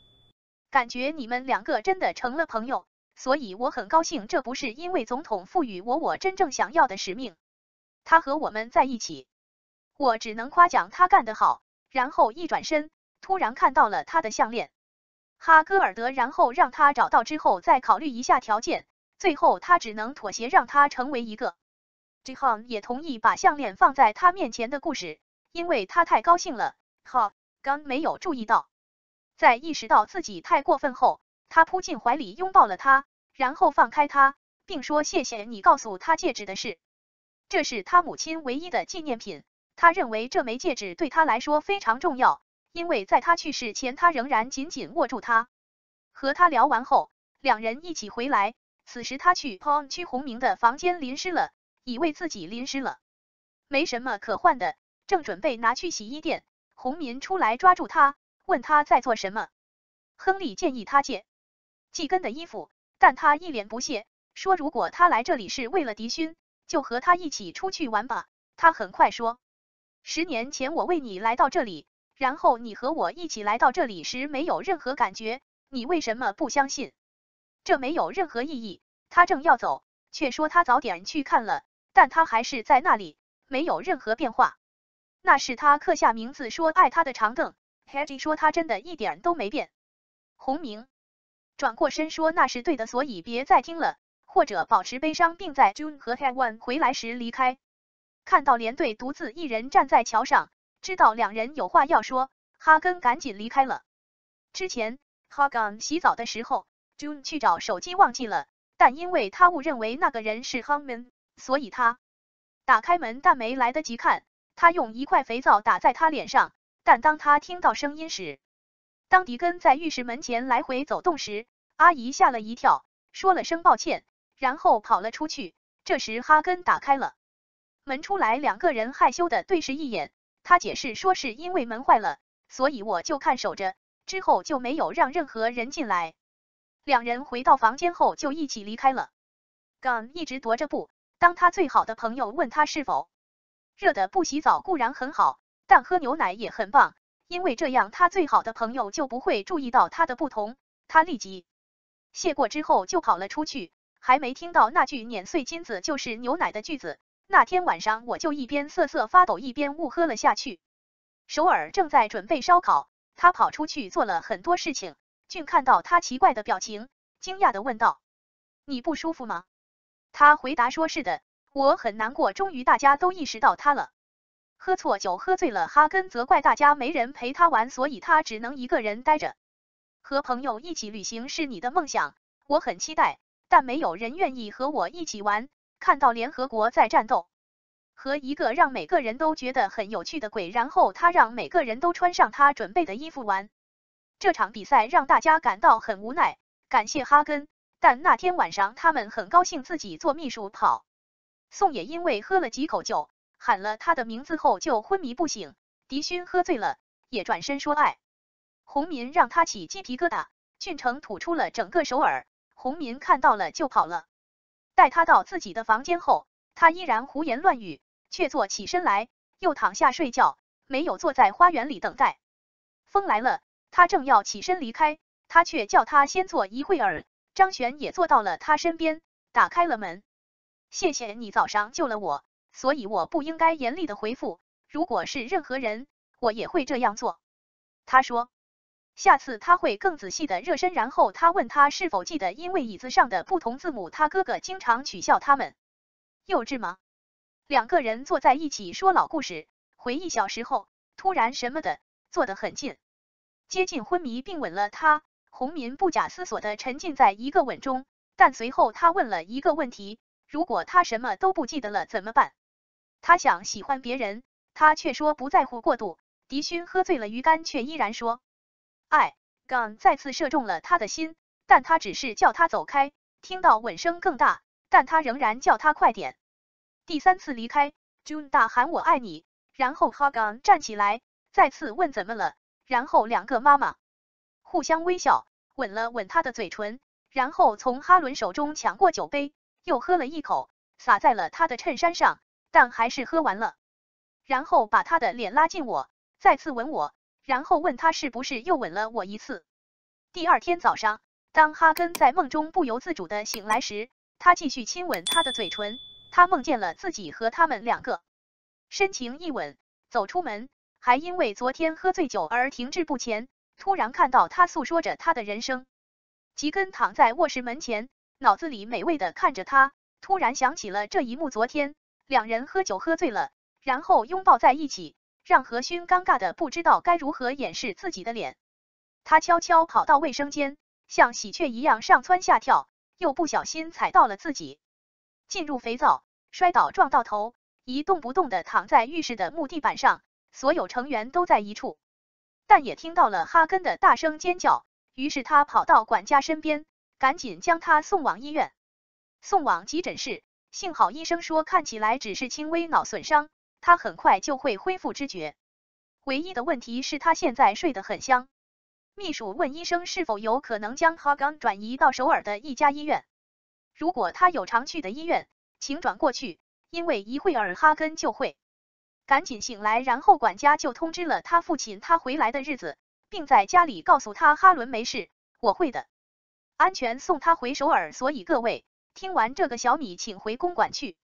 于是我就叫表弟赶紧收拾行李一起回首尔吧。现在女主角哈根，我们白痴从梦中醒来，刚睁开眼睛还想问护士今天是什么日子，然后一听说还是15号，哈伦突然睁开了眼睛，哑口无言的说为什么，但是还是没有。一天后，他最好的朋友全看到哈根醒了，立即跑了进来，但灰姑娘公主哈根还在唱，和我的想法不一样，人晕倒的时候会不会暂时失去记忆？双手带着2块板条回到黑真别墅，因为现在他的脚背因滑倒而骨折。洗手间刚到门口，大家都跑出来迎接，看到志根想起了昨晚他和他。医生告诉我们，他们吻得如此热烈，以至于他们太害羞了，所以他们立即把2个罐子扔了出去，并以最快的速度跑到了这个房间。秘书先生，主席的肝硬化比他的肝脏越来越严重，如果不移植的话，很快就会彻底衰竭。总而言之，我们现在唯一的选择就是需要进行肝脏移植，直到我们出去散步。再次询问哈恩，当他在提到的2号别墅时，你和哈恩之间发生了什么？看着你们2个，彼此都有些尴尬，看起来他在躲避你。这哼闻一闻，尴尬又结巴巴的说，他一定是因为摔倒而感到尴尬，但除此之外什么也没有。哈根现在在哪里？因为他的腿打着石膏，所以每个人都照顾他，甚至是男孩们。日常生活报只知道偷懒，但现在每个人都有工作要做100遍。他迷上了洪民，因为他看到了他的衣柜。哈根没有什么可讨价还价的，所以他用屁股给他买了它。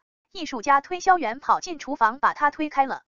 巨大的食物地图去哈根的房间滋养他，尽管他看到他因为吃的比平时少而显得奇怪，也慌了，小心翼翼的让韩某捏捏各个部位，看看除了腿断以外还有没有其他伤，因为今天实在是太辛苦了。与每天的哈根不同，因为今天 Haroon 有厌食的表情，他很感动，一直微笑。嘿，管家要来和医生谈话，他们告诉你，以他现在的位置，他至少得等待。不过2到3年内，如果他的亲戚接受衔，他可能会升职，但主席告诉秘书，无论如何，那天晚上他必须躲着家人，因为那个吻。他坐着笑。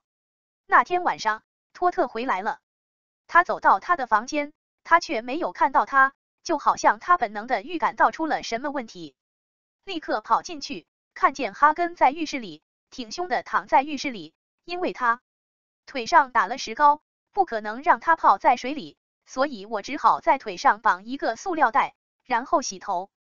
June 看到哈拉贡现在这么可怜又幽默，所以就出来了帮他洗头。君得意地说，除了我笨丫头，没有人能为他做这件事。在那一刻，在大厅里，亨利和洪民的关系变得越来越糟，他立即告诉他，洪民的一生在冬运会的见证下，我不再想因为洪民而哭泣，也不想放弃他，所以移民了。他会接受这张纸条，但此刻哈伦听到了这些话，不知道该怎么办，只是站在那里。不应该离开他的房间。June 看起来很犹豫， Carrie 告诉他不要急于回答，然后晚安。回到哈根的房间，他把手表给了他，并开玩笑的调侃他今晚可能会睡不着，因为他太喜欢他了。没有别的，他问他们是否要约会，然后晚安。回到他的房间，他问2个人是否要约会，以后谁来约会晚安。回到智勋房间，翻来覆去想起和子说过的话。当他第一次见到他时，亨利独自在他刚搬进来的豪宅里哭泣。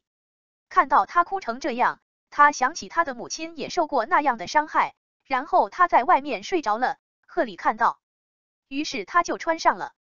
也许这就是他对那个温柔的女孩产生感情的原因。就这样结束了。所以第二天他盖上毯子睡觉。哈根上网寻找如何知道某人喜欢你的方法。评论者说，对他什么事都很聪明的人会喜欢他，因为男人永远不会。现在他对他们喜欢的人生气了，所以他试图看到迪根经过，哈根拿了书扔到他的头上说，我无意中失去了手。吉坤看到了，只是抱着他的头走开了，然后当他拿着一杯橙汁时准备，哈俊喝了他醒来，做了满满的橙汁。他不知道他在做什么，但看到了他，抱歉，只能忍着离开。终于到达了他的秘密地点，陆克扔掉了所有的家具和毯子，同时打枪。我一转身，发现自己的房间就像是战场，于是我就上房间去找吊打手。此时的他还是一脸无辜，问我在做什么。当你现在很疯狂的时候，为什么要治疗病人？我不知道该怎么办，就告诉他是不是太闲了，睡不着了。然后他正要出去，哈伦向他扔了一个枕头。谁正要回来，他问无论如何，他不在乎我是否受伤，他从不担心我。我也没给我买吃的，他就一声不吭，问他是不是小孩子，别再惹事了。然后，亨利遇见红科并询问他后，他出去了，把哈根留在房间里。那天他不想谈论的是为什么吉根的动作突然停止了，他转身回答说他说了什么。那天亨利说的是真的吗？是的，回来的路上我很诚实，我突然想起平次饿了，我看到一家卖面包的店，就想起了哈伦，就下车去给他买，一进门，立刻就遇到了那个白痴红民。被问到约会是否有趣，但一直和 Henry 在一起真是可悲又有效。June 回答道，国王想和我约会，所以你今天下午感到抱歉，你找到亨利，如果你有话要说，我会付钱。相反，他看到红民抓住他的衣领，他再次说话，他的反应清楚地向我表明了一件事，他后悔了。我先后悔了，才更后悔，和宋吉那个白痴吵架了，我为什么不去抱他呢？Haun 去厨房找到 Haroon， 把自己买的蛋糕给了他，他退后几步说，我买了东西，我给你了，别再抱怨了，然后高高兴兴地回哈根的房间，很开心，吃喝奶听着。气氛中的音乐真的很酷，适合睡到今天早上。红民一米独自喝酒，在酒吧里，一名女子走近他并询问他为什么一个人喝这么多酒。嘿，不，敏看起来或者根本不看，只是张开嘴冷漠。你认为你除了我之外还喜欢其他人吗？一个人坐着说话，旁边的阿姨以为他在跟他说话，张了张嘴要回答，然后就贴近了他。哈根去医院检查腿后，在旁边颤抖着告诉他一切都要小心，记住，把腿的情况报告给他。因为秘书话太多，他只好去找德根去告诉他。带我走。闻言，他疑惑地问现在要不要送他去医院。他只回答说，叔叔。俊秀很忙，首尔给红民拍照却找不到他，就问他，他只是回答说不去。哈根只是用羞辱他，问他我是否必须用这条腿自己乘坐公共汽车或地铁。他的脸色很可怜，但是说到撕破喉咙，他这里就不同意了。他摇着枪给了他的妻子。总裁的员工去见一个人，原来是要带他去兜风，他只是道歉就走了，他也跟着走了。问他在做什么，他生气了，说我得问他为什么要做这些事。原来他作为他哥哥的母亲，他说他的愿望是让你娶一位名门望族，过上充实的生活，但是他只是转头问道，所以他才占了总裁的便宜，为什么不惜承认，说出这样的话？那怎么了？他只是淡淡的回答说，我不会拿自己当借口，我会假装什么都没发生。就像他之前的承诺一样，他记得总裁说要给他介绍一个人，结果却是一条虫子。很爱他12年前抛弃的儿子，他希望他能表现得像不认识他一样，因为他想要像他一样生活。一个失去余生的女人听了浑身颤抖，心里很难过，眼泪掉下来却一句话也说不出来。就这么默默的忍着这一边。哈根刚出来到院子里，就看到吉根等在那里，就开心的反抗着，走来走去。智贤正要上车，Nha Uyen让他帮自己打开车门，然后两人就按照医生说的去医院了。他已经康复了，听到他的声音有点不高兴，回头看看 June， 看到他正在对他微笑，他尝试着向医生示意，但他似乎想对抗他，说他的腿已经好了。君听说了，然后他扔下他的拐杖走了出去。他非常沮丧，因为他把一个健康的人误认为是一个病人。所以你自己回家吧，你的腿已经好了，所以我没有理由送你回家。哈根问他是否很难这么忍了，跟我来这里好无聊啊，你怎么就看不到他紧张的态度呢？他说道。我只是开玩笑，但他没有听，让吉坤开车去找哈根。我没想到我对这样一个愚蠢的笑话很生气，忘记了我的包，但当我走着的时候，我看到哈伦在街上走，然后停了下来，车叫他上车，刚很高兴，却装生气转身走开。我以为他想让我坐公交车或者火车，地下自己一个人回家，他在这里做什么？吉坤因为他的态度而很有趣，但还是想取笑他，问他是否没钱，便举起包挥手。最后狄魂只好下车打开车门，哄他收下。车上，他带着他在凉爽的街道上散步，让他很喜欢在这里伸手去吹风。和朋友去打台球的时候，大家都奇怪这家伙怎么突然这么咄咄逼人。电话响了，是平次的，但他没有听，并告诉他的朋友关掉鸟儿。Jihagan 和 Jigan 正在山顶上聊天，很开心。突然智勋接到了平次的电话，我现在真的很需要你，所以赶紧跟我来。听听他态度180度大转变，然后告诉哈根回家吧。我快忙了，他就找借口继续去 Hiji。男人真讨厌。坐在车里的哈伦也明白了他悲伤又骄傲的故事，请告诉他，让我也到这里来吧。我们赶紧走吧，不会有事的，我很好。是啊，我们的枪也不好。下车后还好，他深吸了一口气，然后自己坐公交车回家，现在就坐进了车里。他很困惑，眼泪不停的掉下来。我真的是我们的哈根公主，而吉根先生现在都是假的。去看美女西西，他哭着感叹法院里有人来我家，现在房子都被拿走了。我在拍卖会上卖了，我爸爸被检察官逮捕审问，我不知道该怎么办，然后表现得很软弱。在家玩游戏拥抱 June 受同情与否们也收到消息，破产的东新建设公司就是平次父亲让 CEO 惊慌失措，准备跑路的公司。突然遇见哈哈金走到门口，两人正尴尬的来回争吵，突然迪根开车送他回家，说从现在开始他会暂时留在我们身边，现在的平次的脸大概就在他的心里吧。当哈伦不幸不得不把亨利带进来时，还有一种更大的社区意识，那就是成为一家大公司的妻子。房间里 Henrico 嘲讽的向 Hag 刚倾诉，我真的很高兴 Dihan 这么快就跑到我身边了。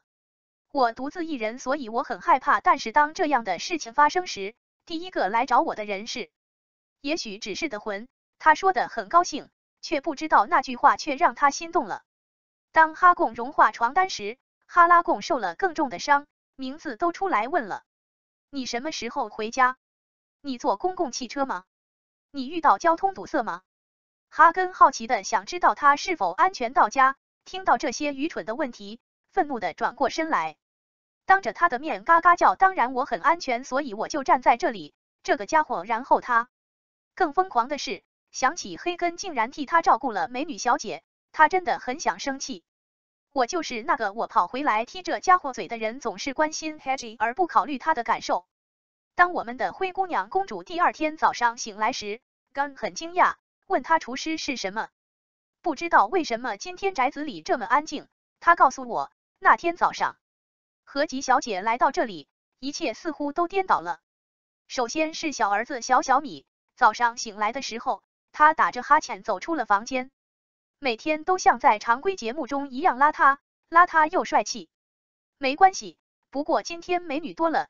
刽子手洪民遇到了另一个问题，那就是他阿姨帮忙的时候，在客厅打扫时，他立即弄脏了洪美的粉色短裤，并询问这是不是主人的裤子。没能成行，洪民看到这一幕，脸红了，不知道该把头藏到哪里去。可惜现在他练习完就走了。如果你在别墅里锻炼身体，跑，那你就可以像新婚夫妇一样打理别墅了，阿姨。整个事情背后的女仆完全惊讶于这座豪宅有多么荒谬，如此巨大的变化，但这都是因为一个真正的女孩。可惜哈根无法向厨师解释这一切。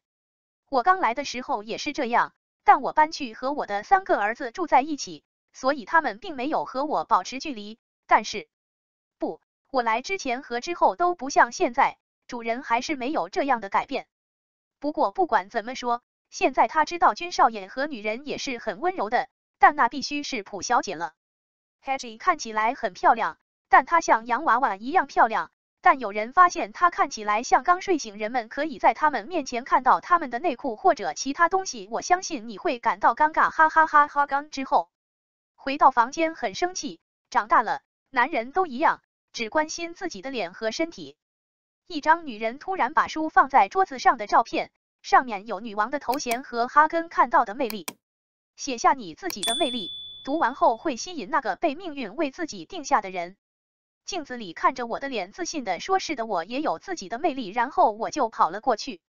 梳妆台上他第一次接触到耳环等配饰，玛尼不仅如此，还尝试着改变。走出房间时化了很多妆，恢复我的风格时，一件华丽的连衣裙。小儿子 Xiaomin 看起来很惊讶，并扔掉了他手里的电视遥控器，因为他是22。她很漂亮，和平常不一样，男人看到这个都会兴奋，叫出来一起看，让他们很开心。让哈根公主第一次盛装打扮，害羞的冲进房间，而俊现在就站着在仓库里，想着哈根回避并惹恼他的那些时候，他立即意识到他还在。当亨利去警察局要求见他父亲一会儿时，我真的很生我的气，但治安官没有同意并邀请他回来，可见亨利很不高兴，所以越南的儿子洪敏已经用尽了所有的关系。由于这位朋友的父亲是上级，有意在这起腐败案件中帮助亨利的父亲。洪敏回到家后，立刻把信交给了亨利。得知父亲在监狱里要送给亨利小姐，很惊讶，但是这个大亨还有什么做不到的吗？你不必感谢我，但我这样做是因为上次你打电话时我听不到，所以我很抱歉。本以为张璇会这样开心，结果他直言下次不用再这样了。因为我对你的帮助感到不舒服。然后亨利悲伤的离开了，尽管洪民即将给予一些东西给他的礼物却拿不到，只好跑到迪勋的房间，让他第二天早上带贺日去取水果。当他到达那里时， PG 非常高兴，因为里面有他生命中所有美好而有意义的事情。时装设计师 Henry 的剪裁工具欣喜若狂， June 却羞涩不语，告诉他真相。回家后， June 立即到洪民的房间告诉我按照他说的做了。不过你为什么要偷偷的帮他？下次我就不帮你了。但是勋敏还是要问。迪勋很照顾贺丽，因为智勋没有理由这样做，但洪民却没有资格。恐编制擅长伤害亨利，却不知道如何安慰仍在身边的平次。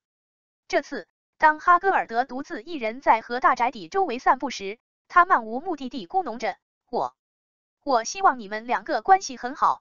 但迪勋突然像一个男人问问题，好像他在吃醋。因为我正在照顾那个 PG， 很抱歉那天他约他出去，让你独自一人。我们一起去乘风破浪吧。哈根听了，脸红了，故作傲慢，但现在心里却是这样的。多么幸福快乐啊哈哈。回到房间的时候，亨利在谈话中宣称要永远让牡蛎知道他想立刻和智勋开始这段关系，听说他只能站5秒。彻底震惊了。接下来给大家讲一个搞笑的故事，哈哈。大集团总裁夫人亲自来按摩。哈瓦根的既顾自己照顾自己，但他那张恶作剧的嘴却让这位女士又生气又抓狂。天气起来跑了，还告诉这个度假村的经理开火了，真是报应。有人哈哈哈。亨利刚洗头洗澡的时候，母女俩在豪宅这里抱在一起哭了。出了房间，但因为衣服湿了，还没干。我就把哈根的衣服拿过来穿。敏看到了希吉，但在从后面拥抱时误解了 Tom Haroon 和 Tien， 就像他以前对 Hagan 所做的那样。两人转头意识到了问题，连忙避开对方。没有电池，一头雾水。亨利愤怒至极，对洪民现在非常难看的行为感到愤怒。突然，一个男人出现了。奶奶很奇怪，厨师奶奶告诉哈伦，你的父亲在这里。他很高兴，因为他认为那是他的养父。他从小就来拜访，但眼前却不是一个自称张丁曾开办武术班的粗汉。过去和他妈妈一起打西方暴徒，然后他问我他有没有告诉过他妈妈，告诉自己你的父亲。知道全部真相后的亲生父亲哈根不仅接受人，这个亲生父亲却相反，非常震惊和愤怒，立刻就离开了。看来这个父亲不太正派。确实，在多年没有回来寻找儿子之后，他现在看到哈鲁恩高兴的打扮得漂漂亮亮，打扮得像个公司的董事长。亲爱的，我打算回到这里找个女儿来占取财富，这是非常卑鄙的。但是这个时候，从土地魂也回来了。家里人也刚刚听女仆阿姨说有人来这里自称是哈根的父亲，但他看上去很不高兴，所以他哭着离开了某个地方。这时，走在寒冷的夜里，他想起了他对我说的话很伤人，然后智贤听到这个消息就哭了，他很担心，到处开车寻找 Hang Gun 第12集哈刚现在在教堂看他母亲的骨灰，记得那个似乎说他是他父亲和抚养他长大的男人。狠狠的一巴掌说他不应该为别人抚养孩子。他看着母亲的照片，告诉自己不是这样的。真相请告诉他这不是真的。他知道后无助的抱着枕头哭了，急忙开车去找他的老师，就像他很受伤一样。哈根本来想问他为什么在这里，但他提前说他担心他一个人哭或者痛苦。他回答说，如果他因为我提前打电话过来，就不会了。没什么，只是去看望妈妈一会儿。突然 June 抱住了他，说不用了。首尔叫他出去。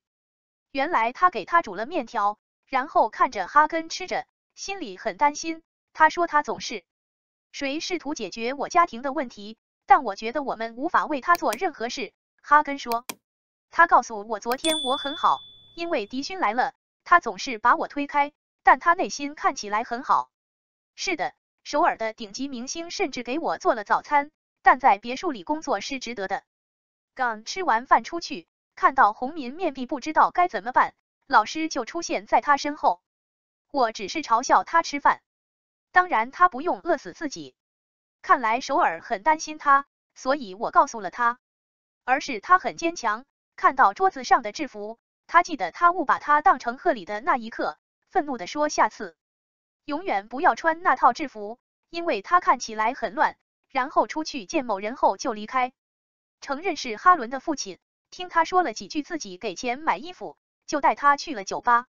Hagan S Food 还给了电话号码，如果有什么需要帮忙的，就打电话到这边就知道你老婆了。总统正在与他的律师私下会面，他给了他一份遗嘱副本，并承诺在他读完后再次会面。离开那里后，他过来问他只是为了钱，所以他假装不认识自己的儿子。分离15年后，他回来说这一切都是为了我，我仍然打算继续照顾这个女孩。那个儿子在总统丢了刀之后，却直接告诉他，别虚伪，他离开过我一次，所以如果你想回到我的生活，你就不应该来找我，不要用这种方法，然后走开。哈哥打电话给他的假爸爸，说如果有空的话就和他一起去吃饭。这时候他把所有的地枪钱都给了玩游戏，但仍然假装说他在工作，这让他在到达他只是盯着看的地方后感到抱歉。村里的菜档哈根问的时候，听说叔叔交了费用，把他母亲的骨灰放在殡仪馆，然后他假装是沈清，说他应该付钱，有爸爸妈妈之间的事，有我不知道的事。我们学同一所大学开设了同样的新闻道课程，但意识到他们的感受时为时已晚。何根问为什么，直到现在我才来找他。他回答说爸爸的公寓着火了，他失去了武术课，他负债累累，必须生活。好不容易等到经济形势稳定下来才敢去找儿子，但听了先生的话，所有的时间都浪费了。我告诉他一切，他站起来说他有事，哈伦离开后会回来。他告诉自己他已经，更不用说前哈根去了服装店给他买了一些衣服，但当我回来时，我看到了他。回到他的住处后，偷偷的翻箱倒柜询问他是否仍然有经济困难。他听到开放，我很高兴。当他抓到金子时，当他告诉他他没有那么多钱时，他羞于向他要钱，于是让他去问一下仓董事长的孙子。他问他为什么认识俊，他到了别墅就说，在寻找他的过程中，我碰巧遇到了我的父亲，他认为他觉得他很特别，可能是因为他很有钱，他很慷慨，钱请孩子们吃好吃的。他听到他竟然敢收了他的钱，然后两手空空的回家，他很惊讶。然后遇见了 Jigenko， 并问他是否怜悯他。我听说你给了他钱，告诉我你的故事。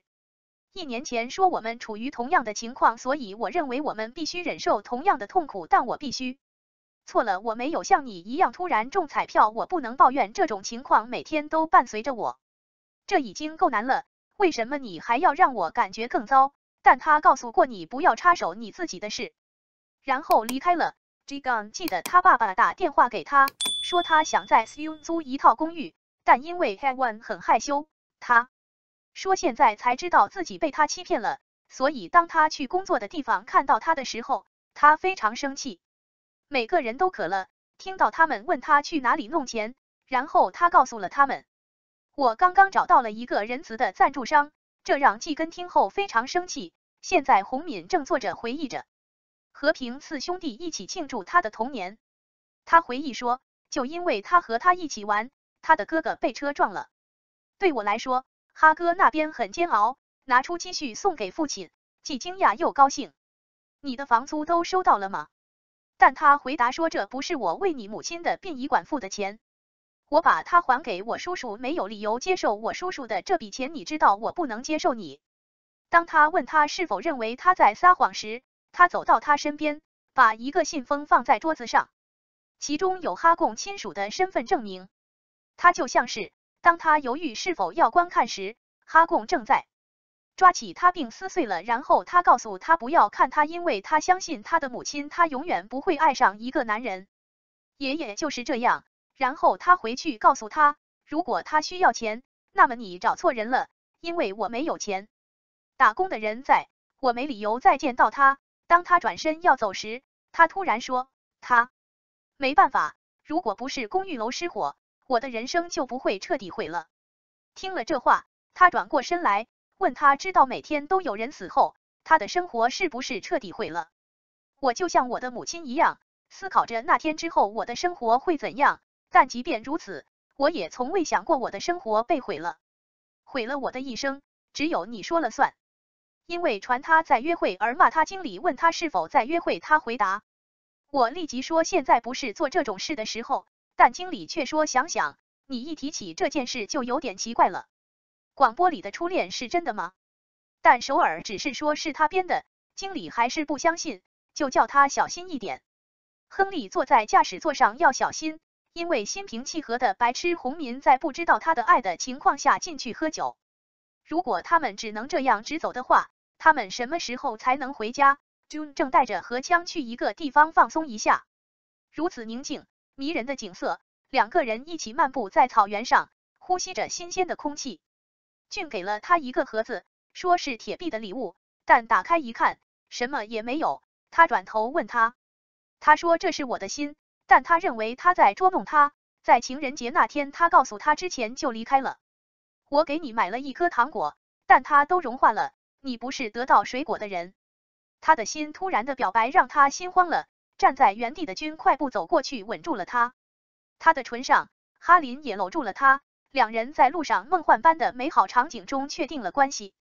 回到家，两人突然牵着手，好像在想什么。哈根问他要不要保持距离，他什么时候回家？但 June 回答了为什么，但是我们没有做错什么。突然我的电话，他打电话，他最好的朋友打电话给他的朋友，问他为什么在不告诉他的情况下和首尔约会，导致哈拉贡。我觉得很奇怪，然后我发现首尔的新歌是为我写的，让 Jigan 看到了他并出名了。刚刚准备做爱的时候吃醋了，搞得这么乱，不知道是谁发的，是真的。残忍的人通常过着悠闲的生活。哈根解释说事情不是那样的，但吉根很生气。我问你和首尔是不是很亲近？看懂照片里的照片，两个人就像是在谈恋爱。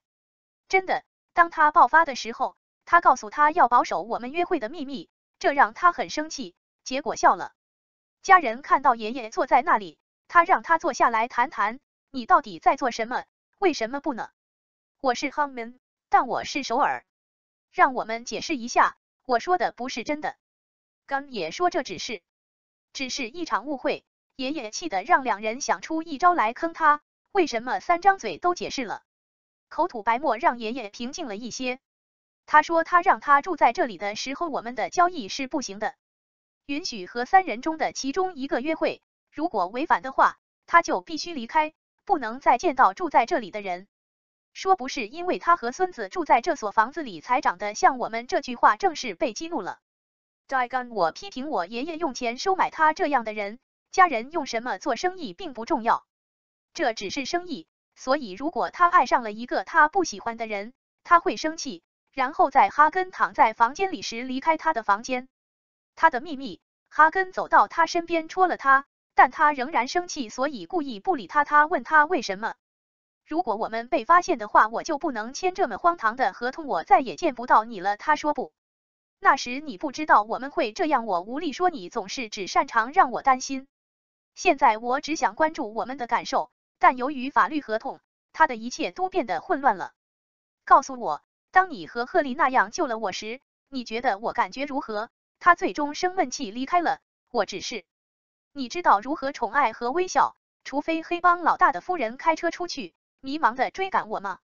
我知道他买了那么多婴儿衣服，为什么和他聊过之后还要带去孤儿院看望孩子们呢？我只知道孤儿院的经理他经常来拜访，他很小的时候就失去了儿子，所以他想让我们知道，这里的孩子们在回来的路上感受到了无法给予儿子的爱，他的心思都在周围。听到洪民家孤儿院院长的话，他在院子里走来走去，看到荷西来到公寓Jigan 的秘密房间。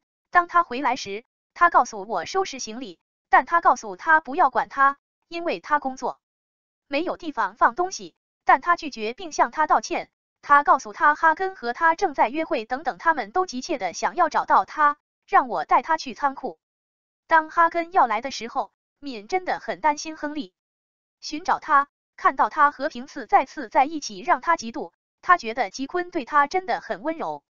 亨利觉得我和他不太合适，但又不知道该怎么想，所以他打开手机看看他是不是对的。他和吉根的比赛一边看一边笑，这时俊进来了，问他在做什么，并说有一些关于你刚搬进来时对我不好的事，我没有告诉过你，很遗憾再次收到你的来信。灿烂的笑着问他回来，所以吉根只能大声说对不起。然后他带他去厨房做饭，喂他的时候，他说从现在开始他要试着喜欢做饭，因为他的女朋友喜欢吃。哈恩只是笑着走过去帮他。June 从背后抱住了他，然后偷吻了他，煮完饭就跑了。两人坐下来一起吃饭，但吃饭的时候 So 回来了，所以我现在只能把他推到桌子底下。June 只想站起来打他的朋友 So， 因为他当时敢于和哈根调情。下车休息时，哈根的父亲接到电话要钱，因为他要找全镇，这让他很困惑。他再次询问，对方却表示他通过短信发送了信息，但无法见到他，但他的妻子已经收到了。然后他又问是不是 Jian， 他现在在哪里，去了他工作的地方，并问了2位算命先生。我们已经很久没见面了。全进又问，你真的认为 Hargan 是我背后的女儿吗？时间在我和他母亲之间毫无意义，什么都没有。哈拉贡的父亲听到后感到很困惑。他说自己下班的时候，两人忙着约会，并表示没什么。为什么哈根妈妈半夜就走了呢？他哥哥的家人解释说，他来这里只是因为道场出了问题，但他不相信他们2个注定要在一起。他们一起逃走，但哈伦的母亲去世了。他得知真相后独自躲了起来。哈伦的父亲非常抱歉。我后悔我所做的一切，只是因为盲目的嫉妒导致了这样的结局。当哈根和吉根时去仓库见面，他问爷爷为什么讨厌爷爷，爷爷告诉他，他妈妈只是个女人。普通女性会想知道为什么妈妈会见她的父母，他们从来没有告诉过他爸爸的事，所以也许他们分手了。哈伦悄悄地建议他不要坐在这里思考，而是在两人讨论的时候直接与总统交谈。正聊着，哈拉贡接到了父亲的电话，让他很高兴。他问车里很乱，一定不再有汽油味了，但哈根说他喜欢它，因为这是爸爸的味道，如果可能的话，太酷了。开着这么大的卡车到处乱跑，他为一直以来的误解向他道歉，但是哈伦并没有生他的气，而是说他相信他的母亲也知道他非常信任他，因为他已经走了这么久了。即使父亲经过深思熟虑后告诉我不是我的亲生女儿，我仍然不断的检查和寻找 Jean， 心里踏实多了。他说再给他一点时间以后就会变成真正的家庭了。当他回到家时，他问妻子是否见过吉恩，但他只是结结巴巴的说，他生气了，大喊大叫。给他说实话的权利，他说哈根不是他的女儿，而是我的女儿，导致两人张张惊讶的张大了嘴巴。他警告两人，他们以前对他所做的一切，快凯居然让两位母亲他们的孩子吓得跪下道歉，然后他把他们送到以前关押好滚的房间里，让他们我吓得在这儿哭了。洪民正在看日历，因为平次的生日快到了，他想起了他年轻的那一天。当我们见面时，他给 Hazelney 带来了礼物，但没有把他们带给 Hiniko。他哭了，他说他给 Hazelney 送礼物是因为今天是他的生日，他说今天也是我的生日，原来他们是双胞胎，所以他们有相同的。在他生日的时候，他说他会在下一个生日的时候给他补上，以示歉意，因为他这次忘记了。敏要约他出去。在他生日那天，他说他有一个约会，这让他感到尴尬，因为哈根和吉根在街上约会，当时仓主席抓住了他，让他很生气。不仅如此，连首尔都看到了，而且因为这是为了帮助合群，Sunder 和他一起喝咖啡，发现哈根心情很愉快，于是他向他询问了他的情况，并询问了 So。我的一个朋友刚开始约会，不知道该买什么给她的男朋友，所以他询问他的意见，但首尔回答，男人真的不需要太多，他只需要和他们在一起。突然总裁就有勇气去见他了，他说我对你打高尔夫很失望，他那么信任你，但你却对他撒了谎。我不知道该说什么。抱歉。他问他要做什么，他给了他2个选择，但他只能选择前2个中的一个。像他或吉根一样，他要求他忘记吉尔，忘记这个谈话，并忘记在豪宅母鸡上的时间。如果他能做到，他就会离开，他会给他之前承诺的一切，包括大学费用和他所做工作的公开费用。偷偷和服务阿姨约会不是不可能，但他想要的是一场不可预知的爱情。为什么你认为你可以见到他几个月或几年？你需要做什么已经明白了。于是他向他鞠了一躬，默默地哭着离开了。这让他想起了他曾经对他母亲做过的事。Jigan 就是这样。Yung 在这里没有看到他接电话，很担心。焦躁不安的他突然把手机掉在了锁着的房间里面。当他进入手机时，他看到了一本相册，里面有他父母的照片。这让吉根非常惊讶，而且现在总统发现了他的秘密，他对祖父更加生气。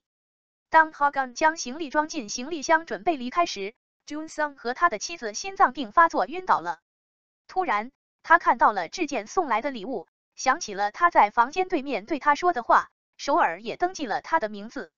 海报和书面说明哈哈金打算送给他我记的回忆。你们2个还记得 Hagan 在他悲伤和高兴的时候给他的鼓励的话，跟你永远都是最好的艺术家和坏女孩。 Hagan 现在站在公园里回忆他和 Hiri 的回忆。当他还是个孩子的时候，他常常在志贤先生开车的时候带着一枚非常可爱的戒指与他订婚。车在路上，接到管家的电话，说爷爷昏迷不醒，家里所有人。关键时刻，大家接到电话，董事长第一个赶到，是小公主太婆了。他赶紧去问护士，董杜会长躺在哪里？听说他病了。但总统现在被送往急诊室。然后突然那位女士过来询问护士，现在医院里最好的医生在哪里？赶紧叫我！哈根认为总统晕倒是他的错，所以当我看到那位女士反复鞠躬并诚恳道歉时，我就说我违背了总统的指示，开始约会了。对于迪根来说，也许总统听说这件事后非常生气，但这就是为什么我不久前才见过总统。如果长久以来，总裁大人因为遇见你才来谈这件事情，我听了之后真的会后悔这位女士，那就不再这样了。以为是自己的错，却以此为借口，立即责怪哈根，她这样一个小丫头，怎么敢说出让她做主人的话？你知道总统现在的状况如何吗？他正在与病魔做斗争。那肝癌不做肝移植就没有希望了，现在唯一的希望就是找人捐款是兼容的，所以我们正在与时间赛跑。你知道他必须尝试再多一点，但你花了那么一点时间，我们给了你一个吃饭的地方和一个住的地方，你怎么敢这么做？总统当年是不是跟哈伦有条件要选择巨额资金补偿或选择 die gun？ 所以夫人威胁黑根从他那里悄悄走，不让迪汉和其他人也知道你的去世，却忘记了你是如何来到这里的。如果我这样做，我会保守秘密。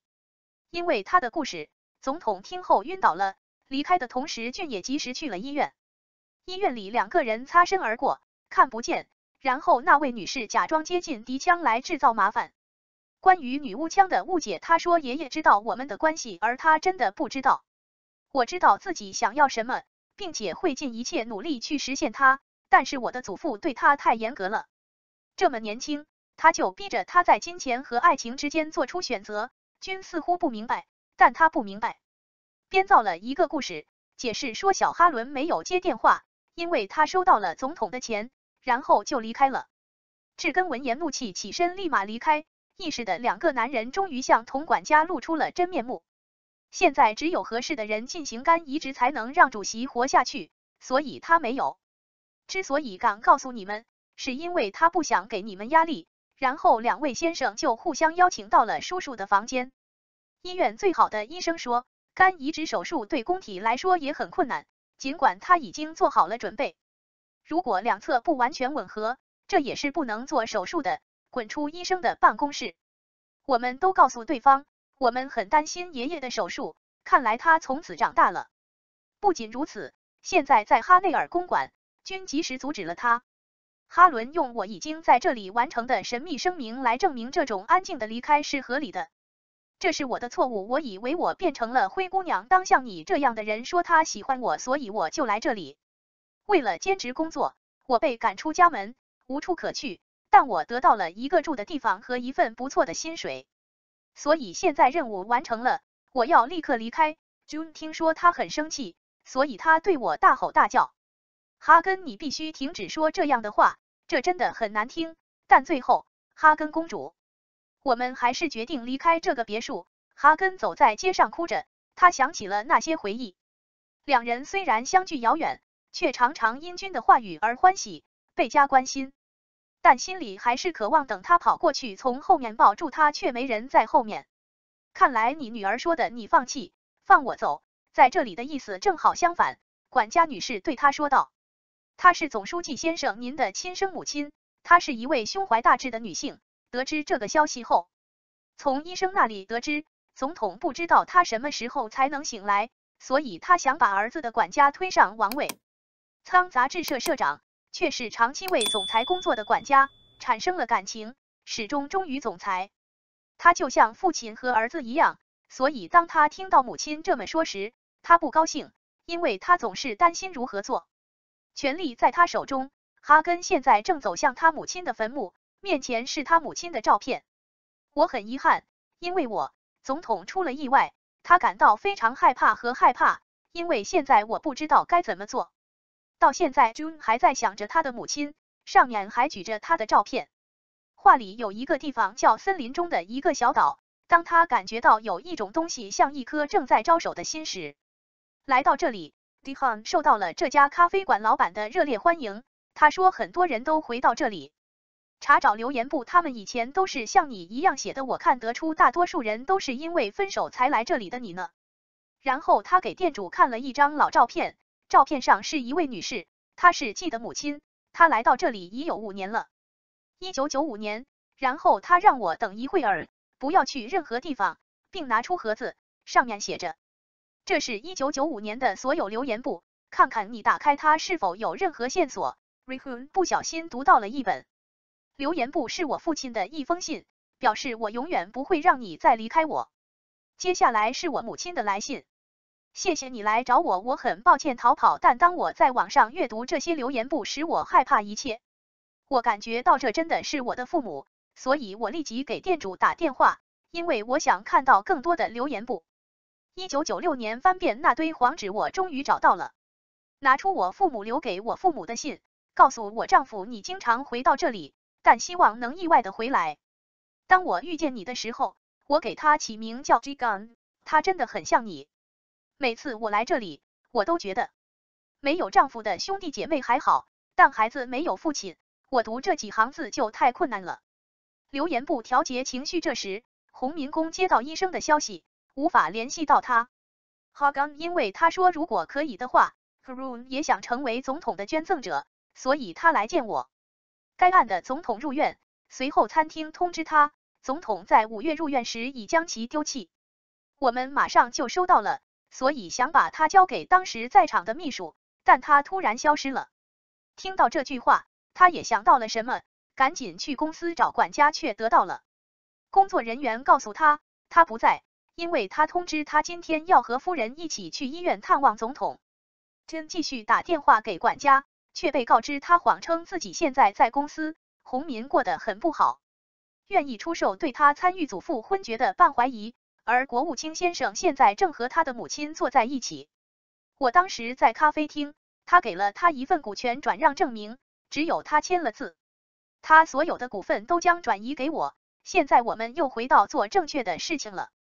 当他知道他在哪里后，立即去车库修理他知道他过去常坐的那辆车。这个顽固的家伙在这里。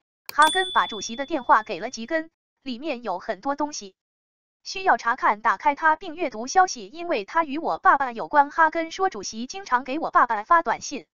从那以后，自从找到他之后，他每天都这么做，他也用尽所有的言语来说服他。Jigan 为他作弊，幸运的是 Jigan 的固执并没有因此而出现，所以他立刻跟着哈戈尔德回到了爷爷身边。我留在公司，现在女士已经组织了一个紧急会议，给股东放一根黄麻，说下面给大家介绍一下我儿子拿着的，相当于公司5个主要股东的股份数量。张女士自信地说，因为失去了秘书，张女士的股票数量相当于公司的5个主要股东。这完全是唐主席的委托，所以她可以轻松地担当新的领导职务。塔军回来后，做了所有的检查，以便能够快速为总统做肝移植手术。告诉哈伦，当他第一次到达豪宅时，哈内尔爷爷告诉他他不认识他的母亲，但事实证明他不认识。事实上，是他把他的母亲赶出了那所房子，这让他非常生气，所以他决定永远不再这样做。我又在那个别墅见到了谁？但你是对的，我已经走了这么远。当总统醒来时，我会问。爷爷走上测试台阶后，最后另外2个兄弟仍然坚持和大哥智勋在一起，因为没有安全感，所有的姿势，甚至抓头的动作，真的都一样。真的，这个世界上最后3份报纸，他们也像家人一样对待彼此。然后迪勋被医生告诉，总统经常谈论他，年轻人。愚蠢的是，他说他总是对你感到最抱歉，并且总是担心季勋本人现在在地下室。洪民突然遇见了他的妻子，理应总书记微笑着奇怪他为什么倒下，比那更忙。然后他轻轻地假装向洪民道歉，但他不需要，因为那位女士不得不这样做。对不起，是总裁，现在他昏迷不醒，如果他发现了，他会很失望的。借口忙着寻找更完美的捐赠者，以防最坏的情况。即使今天俊哥来检查，但还没有结果，很可能还不确定。但听到这样的话，洪明却嘎嘎叫起来。看起来他预计会发生一些不好的事情。但在这里 ，Hagan 和 Jihun 正在一起散步。树荫下，他过来说话，工作也完成了，请拿走你的东西，我不能回公寓了。已经不能再提了，但帝魂很生气，他强迫他去那里，反正没人分配任务。哈根在哪里？他告诉他不要再固执了。斋汉生气了，对我大喊大叫，给哈根一个，就这样了，告诉我这不是，去澄清我的误解，去说你也想要他。我不能和你在一起，你不能吗？我不明白你心里在想什么。哈贡为什么这么生气，要离开？就去吧，因为他的爱人对他的家人大喊大叫，但这个固执的家伙似乎不能立即看到他。我立即向哈根道歉，因为那天我让他一个人去，但哈根那天说的话也是帝魂。我不相信这个小米艺人，因为爷爷病得很重，所以他要求经理取消所有演唱会，在首尔和其他城市举办音乐会，尽管这是小米公开亮相以来规模最大的音乐会。第二天在首尔军医院，医生很高兴地告诉智勋，检查结果和肝脏都有了，他非常适合总统的移植手术，但这很危险，因为我们的军对麻醉剂过敏。医生不知道您对普通麻醉剂有何反应，但可能手术中迪根的身体会发生抽搐，最坏的情况就是无法醒来。又起床了，于是医生听说俊可以和他一起做手术后，就建议迪勋自己决定这个事情。总统应该弯下腰跑回官邸告诉大家智勋得到了结果。当哈根带着他拍的照片进入总统病房时，非常合适。和少爷们第一次吃饭，突然老太太又进来了，哈根威胁他说手术成功后你打算什么时候离开？总统很快就会醒来，但哈根恳求道，阿姨只会在这里待到手术当天，手术结束后她就会主动离开。董事长得知手术日期后，吩咐儿子当天召开股东大会。等会长醒来的时候，周围的情况就会彻底改变。现在就是智勋的病房了，被厨师阿姨、王子、洪民、天才医生徐民夫人三人骚扰，但他们试图为自己的行为辩护。起初，洪明说这是因为他在这里。下一个无聊的就是小米了，没错，所以我们才来这里帮他少操心，但最终他并不在乎。老人辩称自己马上要做一个重要的手术，确实需要补充营养，但最后离开后全部被哈伦收走。洪民无意中看到站在外面的英国总统律师先生，门口被窃听得知女士要律师召开股东大会罢免董事长，然后洪民就跑了，直奔公司，直奔秘书长办公室，一杯古书，威胁不惜一切代价给你看我说他为自己的事情辩护的多么好。然后洪民立即采取行动，召开股东会议。我想我今天邀请大家来这里的原因就是为了保护这个哈内尔公司。我确信人们仍然想知道像我这样的孩子现在能做什么，但我知道这一点，我还没有无能到让祖父保护和建立了50年的公司落入别人手中。我还没有幼稚到看不到在座的各位自公司成立以来所付出的努力。嘿嘿，我知道这个职位有多重。演讲结束后，我要承担这个重任。洪棉诚恳的脚步似乎让股东们对此非常满意。直到傍晚时分，哈内尔别墅的各个角落，洪民和哈里的问题终于得到解决，两人在月光下热烈拥抱亲吻。